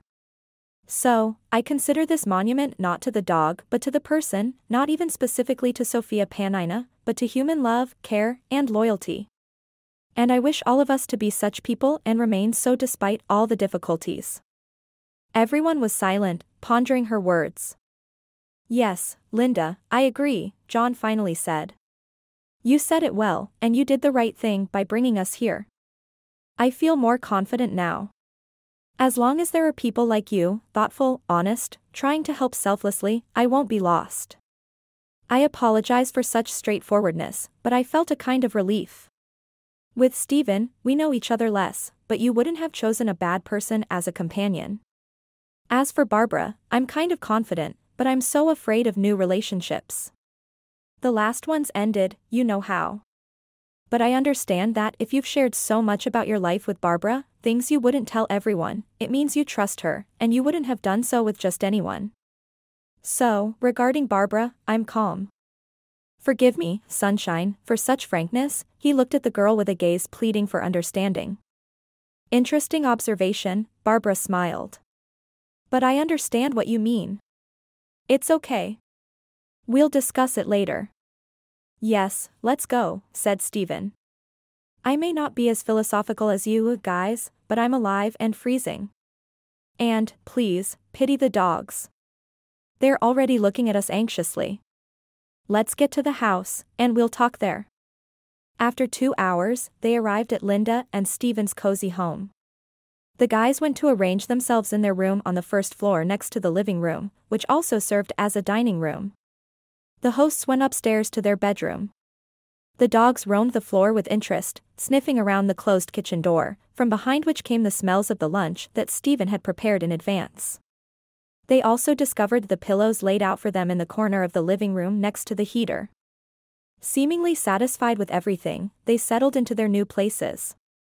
An hour later, having finished setting up the minimal amount of belongings, everyone gathered for lunch in the dining room. Well, comrades, Stephen began, I suggest this plan. Today, we rest. Yes, you've had a sort of rest at the sanatorium, but the procedures put a strain on the body, so after such a break, you need to relax, paradoxical as it may sound. I had a friend, a driver at my previous job. He returned from the sanatorium, sat down to celebrate with his sons, drank a decent amount of vodka, went to sleep, and never woke up. His heart stopped. Everyone at work was shocked. He was so happy about the vacation. Haven't been for a long time, decided to get treated. Well, he got treated. So, let's take it easy today. Get used to the surroundings, take a stroll around the area. I've raised the fence higher, attached boards to keep the wolf dog in, he chuckled at his pun, so she won't jump over. I read that they can. And they dig tunnels like pros, very freedom-loving. Gina seems to be staying put for now, but she doesn't have the strength yet for big adventures. So, I took precautions. Well, let's just take it easy today, and tomorrow we'll go and look for your wolf dog part or wherever they breed them. Everyone agreed, and the day passed in peaceful activities. Barbara and Linda took care of cooking for the extended family, including the dogs. The men tidied up the area. Stephen didn't let John overexert himself but also didn't make him feel helpless due to the wheelchair. Listen, with your electric drive, you'll clean the paths faster than I will, he said, handing John a shovel. Indeed, placing the tool conveniently in front of the wheelchair and moving at a minimum speed, John cleared all the necessary paths of snow in a matter of minutes. After that, they gathered branches. Stephen handed them to John, who broke and stored them in a bag, then took them to the shed near the bathhouse for kindling. They decided to postpone heating the sauna for now, mindful of the strain on the heart that could be fatal after the procedures. Stephen was genuinely frightened by that incident. Afterward, John and Barbara went for a long, almost 1.5-hour walk with the dogs. They had read that wolf dogs needed a lot of physical activity. They are naturally very active and enduring. They can cover long distances without resting, which is good in service. But in peacetime, they need to channel this energy and enormous strength somewhere, so it's recommended to walk them as often and as long as possible. Especially, they recommend actively spending evenings with wolf dogs. By night, these animals have a peak of activity, just like wolves. So now the guys went on a hike beyond the private sector where Linda and Stephen lived. They suggested that not far away, there was a large meadow where they could let the dogs run. It was interesting to see how they passed by the neighboring houses. Dogs started barking from under the fences, simulating brave protection of their territories, but after a couple of times, they stopped. Some fell silent, some whined additionally, and they immediately stopped barking. Apparently, they sensed that it wasn't an entirely ordinary animal passing by, but one with which it's better not to enter into conflicts. The guys reached the end of the sector, covered a considerable distance through the meadow, thanks to the wheelchair equipped with good all-terrain wheels that didn't get stuck in the mud. They unhooked the leashes from the dogs' collars and stopped to watch their bustling, exploring new scents, and other canine joys during their walk. John remembered his dog Vesta, which he had in his early youth when he finished school. She was a scrapper, you know, he laughed, just like those under the fences barking at us now, trying to intimidate us not to interfere. She loved to bark. Sees a dog and starts barking in a deep voice. Such a sociable breed as a Labrador, but she was standoffish. If someone came to meet her, she responded, communicated, didn't get into conflicts, very yielding. Like Ardina. Ardina, John emphasized. Yes, Ardina. Well, where would we find a place for her?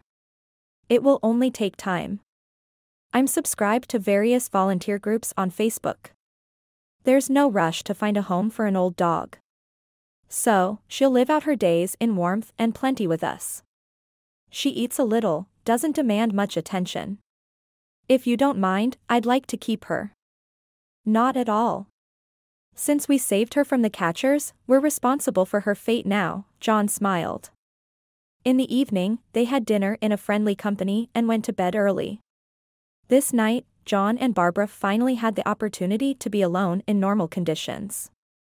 In the morning, seeing the happy faces of the couple filled with tenderness, Linda understood everything but kept silent. During breakfast, she seized the moment and, unnoticed by the others, winked at John as if to say, "I told you it would work out." An additional hour was spent walking the dogs, and finally, Stephen, John, and Barbara set out for the location whose coordinates Thomas, the sanatorium administrator, had sent them. They took Gina with them. Linda decided to stay home with Dina, and there was no need to bring her along. After about 40 minutes of travel, they encountered a solid, tall, concrete fence in the middle of the forest. No gates or even a small gate were visible. There was no barking from dogs either. John called Thomas. Sorry to bother you, but we've arrived at this place where wolf dogs are supposed to live. Oops, strange phrasing. Yes, I understand, said Thomas. You probably can't get inside. I didn't think, there must be security there. I'll give you a number for contact. In a couple of minutes, John was dialing a man. The man who answered was aware of their arrival. Leave your car, he said. And walk along the forest path to the right. There will be a checkpoint. John was a little surprised that there was a whole checkpoint in the forest. But when they reached the spot, there indeed was something like a checkpoint. Behind a small gate, which was remotely opened for them, there was a narrow passage between concrete walls. And further, the way was blocked by a barrier. A man with a stern look approached the guests. Oh, I didn't know you were in a wheelchair, he said in surprise. But there's no other way to get in. I'm Andre. We talked on the phone. Let's go. And where's the dog? Did you leave her at home? He suddenly realized. No, she's in the car. We didn't know whether to take her right away. Then let's take a look at her. It might be our Nida. But most likely, she belongs to a not-so-popular breed. And recently, one girl like that ran away from us. He turned to John, better stay here so as not to strain yourself. And we'll quickly check here and there. It won't work, John smiled. Firstly, on my super wheelchair, I'll easily overtake all of you with a whistle. And secondly, and most importantly, the dog won't let you into the car. You're strangers to her. How can we be strangers if she's ours, part of the family? But, I wouldn't risk it. Wolf dogs don't welcome strangers on their territory, in this case, in the car. Have you been recognized as her owner? Yes, said John. Although in my current condition, she is much stronger than me, and she may have more maneuvering opportunities. But, probably, yes, she listens to me unquestioningly. But with Barbara, she sometimes pretends to be deaf. Understood, then let's all go together. Approaching the car, Andre saw Gina, attentively watching from the trunk, and confidently stated, yes, exactly, this is our Nida, but you'd better open the trunk. Let her sniff me first. They released the dog. She approached Andre and wagged her tail. This can be considered a greeting, he said. Cyberbetty creatures are not very emotional. She recognized me. It shows that she's happy. Let's go, he said to the dog, and she calmly followed him. This is a familiar word for her, explained Andre. Someone gives the command to go or come to me. It's shorter, and we get her used to it. Walking back along the path, they returned to the checkpoint, now accompanied by the dog. Andre opened the barrier and led them onto the territory. He asked them to release Gina from the leash, and she joyfully rushed to sniff everything around. Then she ran towards the enclosures where her fellow wolf dogs roamed. There were about a dozen animals, each placed in a separate chain-link fenced area. Gina sniffed each one through the mesh, and she seemed very pleased with the interaction. It's interesting that all the dogs are quiet, not barking, Barbara remarked. Yes, wolf dogs don't bark. But they can howl. Not often, usually at the moon, like their wolf ancestors. And airplanes, they say, irritate them. Luckily, we don't have them flying around here. In general, these are quiet dogs. Sneak up and silently devour, Andre chuckled. Let's go, have some tea, and discuss what to do next. They let Gina roam around the territory, which she clearly remembered, while the people poured aromatic tea made from local herbs into cups, as Andre explained. For a snack, he brought incredibly fragrant strawberry jam and made sandwiches. Sorry for what God sent. The dining room is closed until lunch. Our meals here are scheduled. Military discipline is established since we are all former military. And without discipline, dealing with these dogs is impossible. Let me tell you what we do here and about our Nida. We named her in honor of her ancestor, the she-wolf from whom all Russian wolf dogs originated. She lived in the early 2000s. With hunters in a remote village. They picked up the animal when she was 2 weeks old and raised her until she was 2 years old. The she-wolf grew very friendly, seeking communication with humans. The man, for some reason, decided to either rehome her or sell her. Eventually, Professor Kasimov from the Internal Troops Institute of the Ministry of Internal Affairs bought the animal. He immediately recognized this unique creature. Usually, wolves are super cautious and panic-stricken. Nida wasn't like that. She trusted people. She behaved like an ordinary dog, fearing strangers to a reasonable extent. He decided to try mating her with a German shepherd, as they did before him and in other countries. But Nida turned out to be very picky and didn't let anyone near her for a year. But eventually, she couldn't resist a handsome dog named Baron. 2 hybrid puppies, Goy and Dina, were born out of this great and pure love. "Dina," exclaimed Barbara. "That's interesting. We named our second adoptee the same." "Well, it's a long story. I'll tell you later, please continue." The results of the crossbreeding pleased the professor very much, Andre continued with the tone of a storyteller.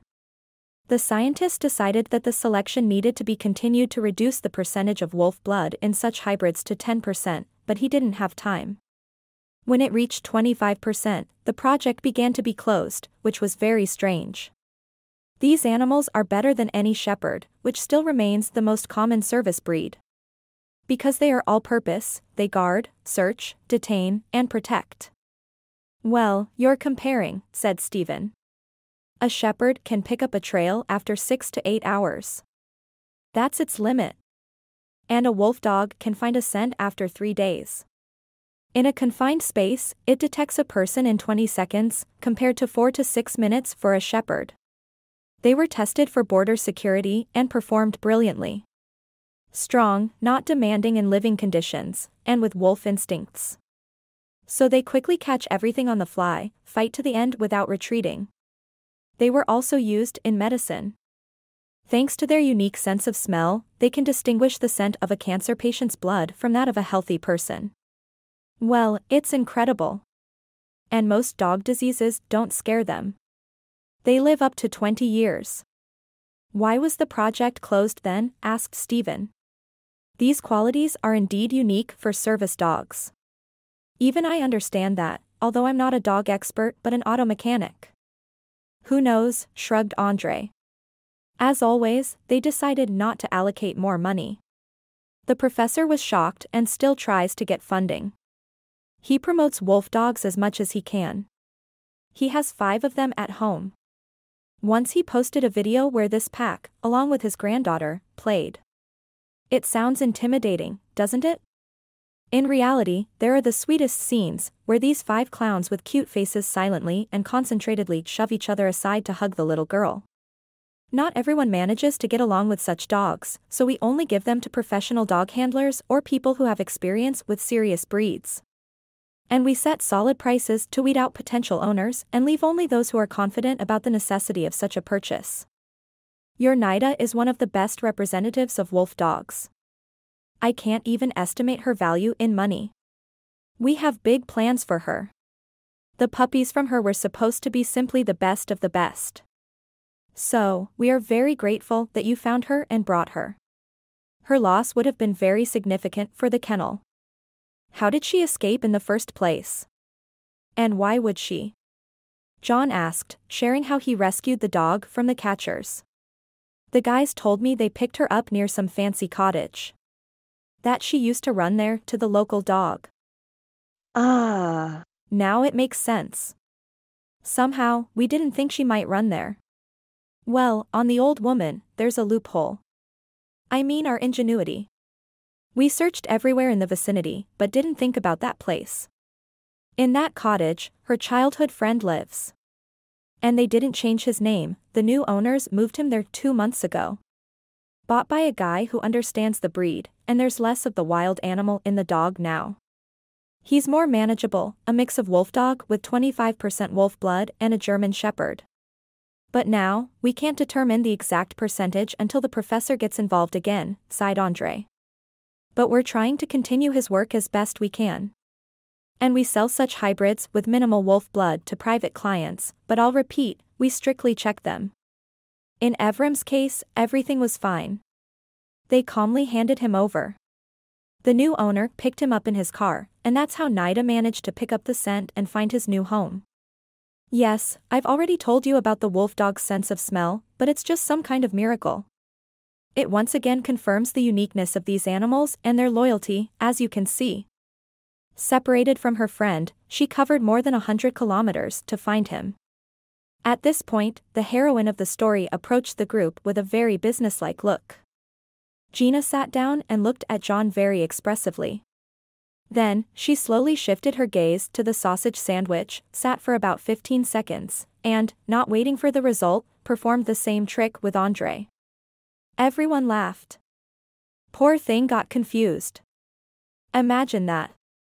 We put the wolf dog in a dilemma, whom to listen to, whose commands to follow, and from whom to demand food, said Andre. By the way, about food. These animals have a unique relationship with it. They are highly pronounced foodies. You know, when dogs are trained, they first find out what the dog will work for. Yes, that's the verb they use, work. Some are ready to do everything for a favorite toy, while others work exclusively for food. So, wolf dogs are like that. Praising them for the right actions is not even necessary. When the dog performs a command, it gets a reward, a treat, or a ball. But they also expect praise. If the owner expresses satisfaction with the animal's actions, it means they are satisfied too. But a wolf dog expects not approval but gain from you. The logic is pragmatic. If it does what it's asked for, what will it get for it? And food is a tangible material gain for them, so they are willing to perform a command for it. Yes, she likes to eat in general, said John. Remember, Barbara, the first time we fed her? She literally emptied the bowl in a few gulps. We thought she must have been starving, lying in a trap for 3 days in the cold. Eat anything quickly. But then we noticed that she could eat like a bottomless pit, no matter how much you give, she devours everything. And that's a purely wolf habit, explained Andre. Stocking up for the future. What if there is no more prey? So, she can wolf down 5 portions at once and not burst. But, of course, we limit their diet. It's harmful to eat so much in one sitting. Better often but in small quantities. By the way, about your expenses on food and other things. We want to reimburse you for what you spent and thank you for not letting one of the best specimens of the breed be killed. It's very important for its development. Sounds pompous, but it's true. Take it. And he handed John an envelope. The guy opened the seemingly thin package. Inside were only 10 bills. But what bills they were. John hadn't even seen such in person before. Each had a denomination of 5,000. Oh no. This is too much, John said and passed the envelope to Barbara. She looked inside and also looked surprised. Yes, there's 50,000 there, answering Stephen's unspoken question, Andre said. Because, believe me, this dog is worth much more. Well, contact us if you need any help. We will help as much as we can. Thank you, said John. The amount is, of course, very large, but I won't refuse. I see you sincerely want to express gratitude, and we can really use the money now. You see, in what condition I am. A homeless unemployed man. And the guy briefly told about the events of the past months.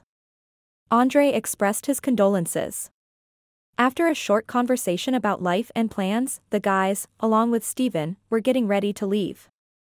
Gina also stood up and headed after them, thinking it was time to say Goodbye. Where are you going, Nida? Andre called his dog. Let's go to the usual place.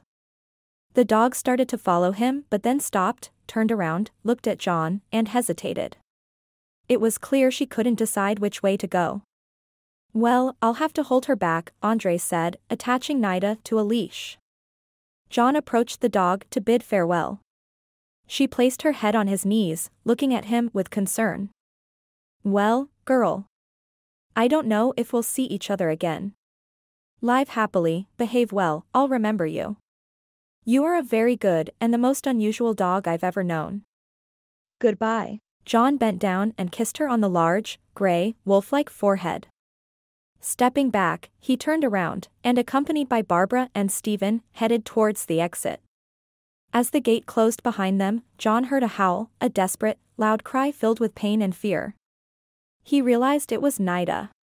Turning around for a last glance at her from a distance, he saw that she wasn't on the farewell grounds anymore. She had almost flown over the barrier, pushing off with powerful paws from the asphalt. In 2 leaps, the dog flew to John and literally collapsed on his knees with her snout and front paws. The weight of the incoming wolf dog made John shudder. After her unexpected gesture, tears welled up in his eyes. He didn't know what to do with this sudden happiness. He just sat there, petting the dog. It was as if she held him with her paws and had no intention of letting go. She looked at the people around with such gloom and stubbornness that even the experienced dog handler Andre felt a little uneasy.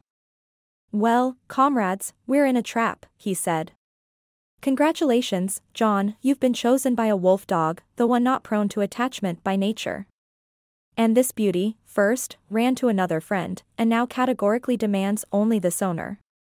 So, the results of crossbreeding please me as a professional, of course. But what to do in the current situation, I have no idea. Neither persuasion nor force will help. "I don't have any ideas either," John said. "Or rather, I have thoughts, but they don't lead to a solution. I can take her to Linda and Stephen for now. We've agreed on that. But we won't abuse their hospitality for long. We'll get back on our feet and find our own place." Speaking of getting back on our feet, that's a figure of speech. Although, in reality, a new pair of boots wouldn't hurt. "I'm not against helping," Stephen chimed in. "But I also think it's not a solution to keep shuttling her back and forth." "Listen, what's your profession?" he asked Andre. "I'm an architect," the guy replied. Ah. "Paperwork, but not quite the same," sighed Andre. "Although, do you think you could handle accounting? It's not complicated. And there's someone to give you guidance. The thing is, we recently kicked out our accountant, he was embezzling and drinking. His brother runs a German Shepherd kennel. So, he was forging documents, putting our stamp on them, claiming that the dogs had a wolf mix. Then they sold their animals as exclusive ones at a high price. We found out when transferring Evrem to the new owner. He told us how our accountant offered him an exclusive dog at an unusually low price. He doubted, checked, realized there were scammers profiting from us, and decided to inform us in person. So now, we need to find a reliable person as our new accountant. Do you think, with some training, you could handle it?" "I can give it a try, of course," said John. "If there's someone to guide me, then I'm in. I'll be grateful for any job. But still, going home and taking the dog with me seems challenging." "No, that's why I'm suggesting you can live right here with us. Most of our team doesn't go home during the work week. It's far, and it's inconvenient to get to us. It's easier to stay here. We, the dog handlers, live in the house closer to the dogs, and our accountant used to have a room in the administrative building. You know, where the canteen is. So, feel free to join us if you agree. Our former accountant, who retired 6 months ago, will help you settle in. We contacted him when our current scoundrel showed his true colors. He worked with us for 5 years, trustworthy and reliable. I'm sure he won't refuse to help," Andre explained. That's how they decided. Barbara and Dina stayed to live with Linda and Stephen. Barbara commuted by bus to work from there. John and Gina worked at the kennel. They decided to keep her new name since she responded to it more willingly than to Nida. On weekends, Stephen picked them up, and they visited their friends. A month passed. John had already mastered the basics of accounting, and the dog dedicated her mornings and evenings to training, resting during the day. Additionally, once a week, she provided samples for various tests.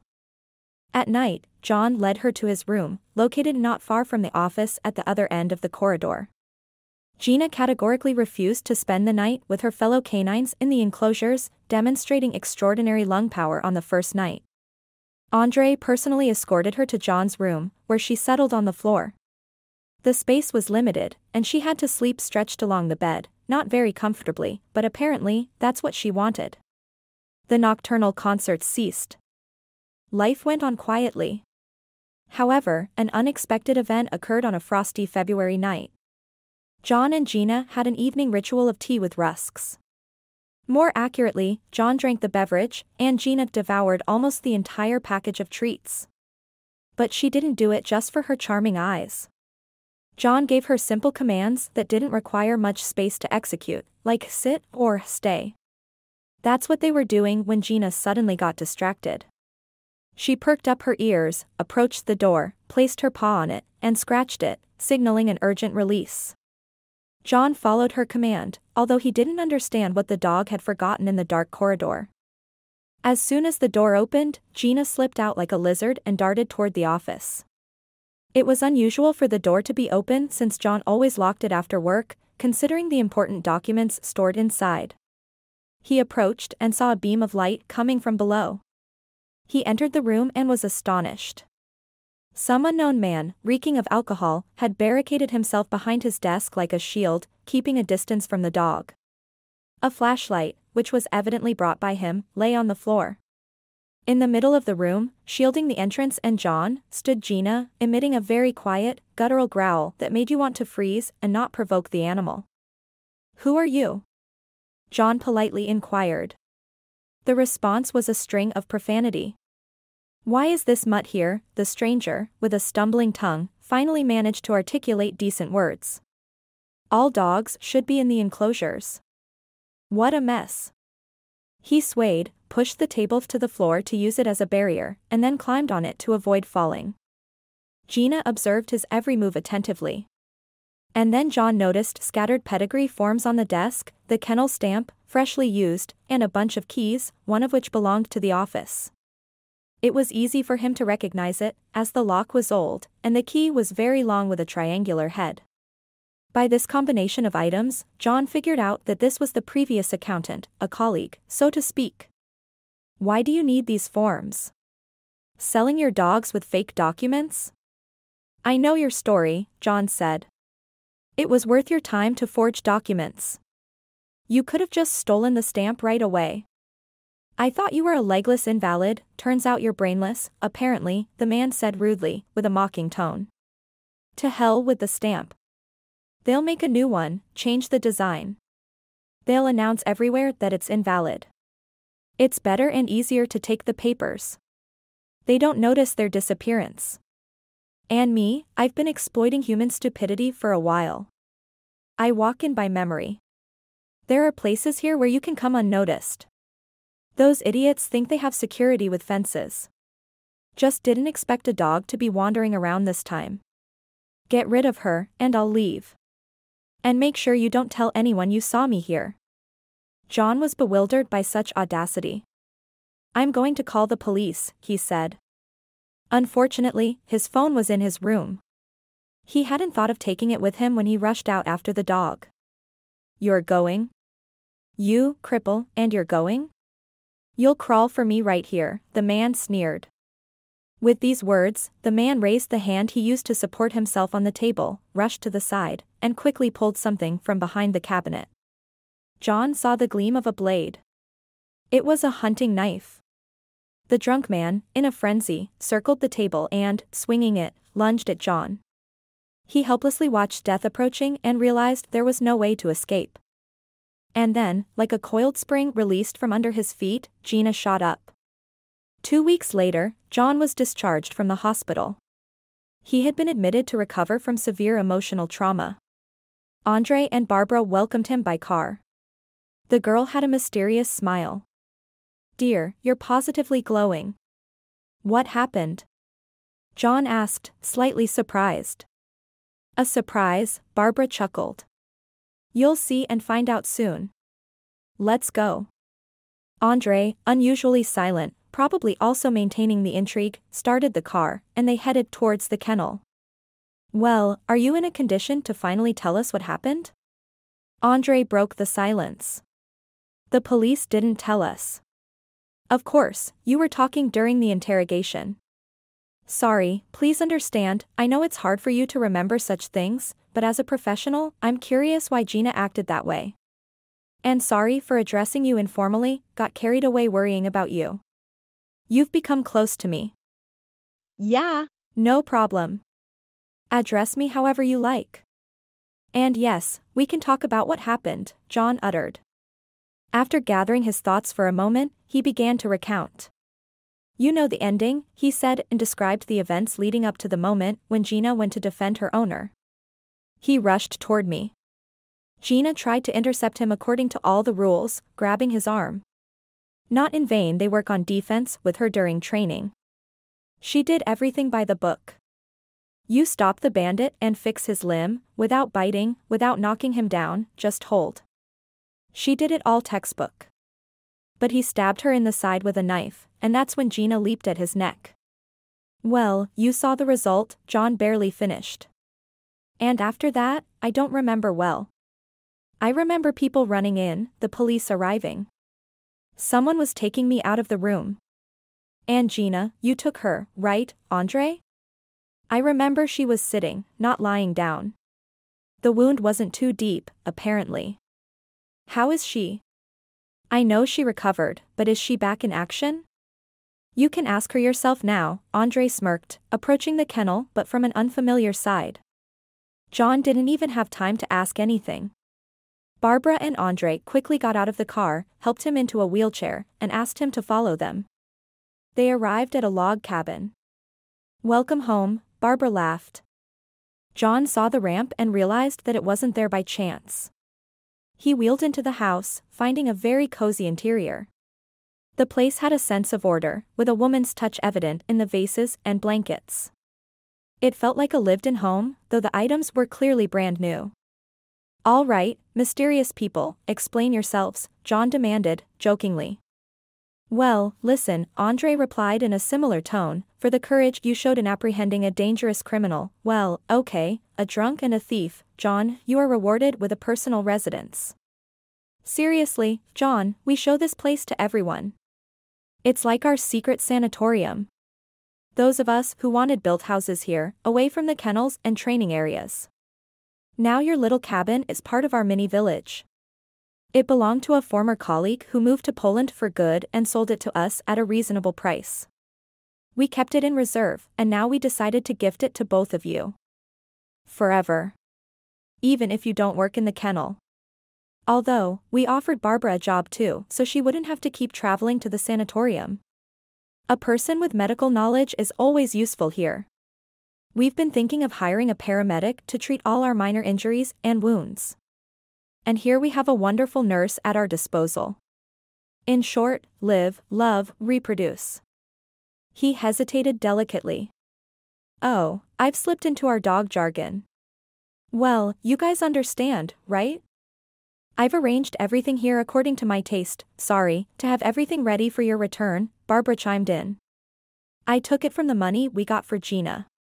We thought of setting up another enclosure for her nearby, but she already claimed a spot here on the covered veranda. You won't be able to displace her now. So, we'll live with the wolf, but not howl like wolves, I hope, she smiled. And Dina decided to stay with Linda and Steven. They've become very attached to each other. Every evening, the whole gang heads to the sunset together, like retirees. She doesn't need surgery yet. The tumor isn't growing. Except for the fact that the old lady is growing in size herself. I'm afraid they'll overfeed her completely. But she's happy to gobble up everything they give her, Barbara laughed. The surprise worked, John grinned. Well, let's say our goodbyes then. Barbara, marry me. What? Didn't expect that? Well, I hoped for it in the future, of course, Barbara said, but a surprise is also good, I agree. Agree to what? Or to what? To everything, she laughed in response. And they even managed to kiss before the heavy and clearly hasty footsteps interrupted them. The group turned toward the noise, and indeed, Gina was flying toward them on all fours. With the grace of an elephant, she managed to brake just in time to avoid crashing into John's wheelchair. Then, with all her might, she plopped her head onto his lap and began rubbing against him with her right side. After a long run, clouds of steam were billowing from her mouth, her tongue was hanging out, and even drool dripped directly onto John's pants. But he didn't notice. He was expressing his feelings too. He scratched the dog behind her ear, caressed her narrow snout, hugged her powerful neck, touched the bandage covering the wound on her side. These two were absolutely happy. Gina, in full swing, acted almost like a puppy, almost climbing onto his lap. She spun around, rubbed, and her amber eyes shone with obvious joy, along with a slightly less noticeable tenderness reserved only for her people, those who could see a dear little girl in the stern wolfhound. The climax was when the dog wholeheartedly licked John's face with a snort after a long run. Even she seemed surprised by such an outburst of emotions. She sat down, looked at John in bewilderment, then at the floor, as if concentrating, stood up, and with a businesslike air headed toward the exit. At the doorway, she slowed down, looked back, and gave a charming smile with her huge mouth and white fangs. She wagged her large gray tail. It felt like, if she could, she would wink at that moment and teasingly say, "And you said wolfhounds don't get attached to people, right?"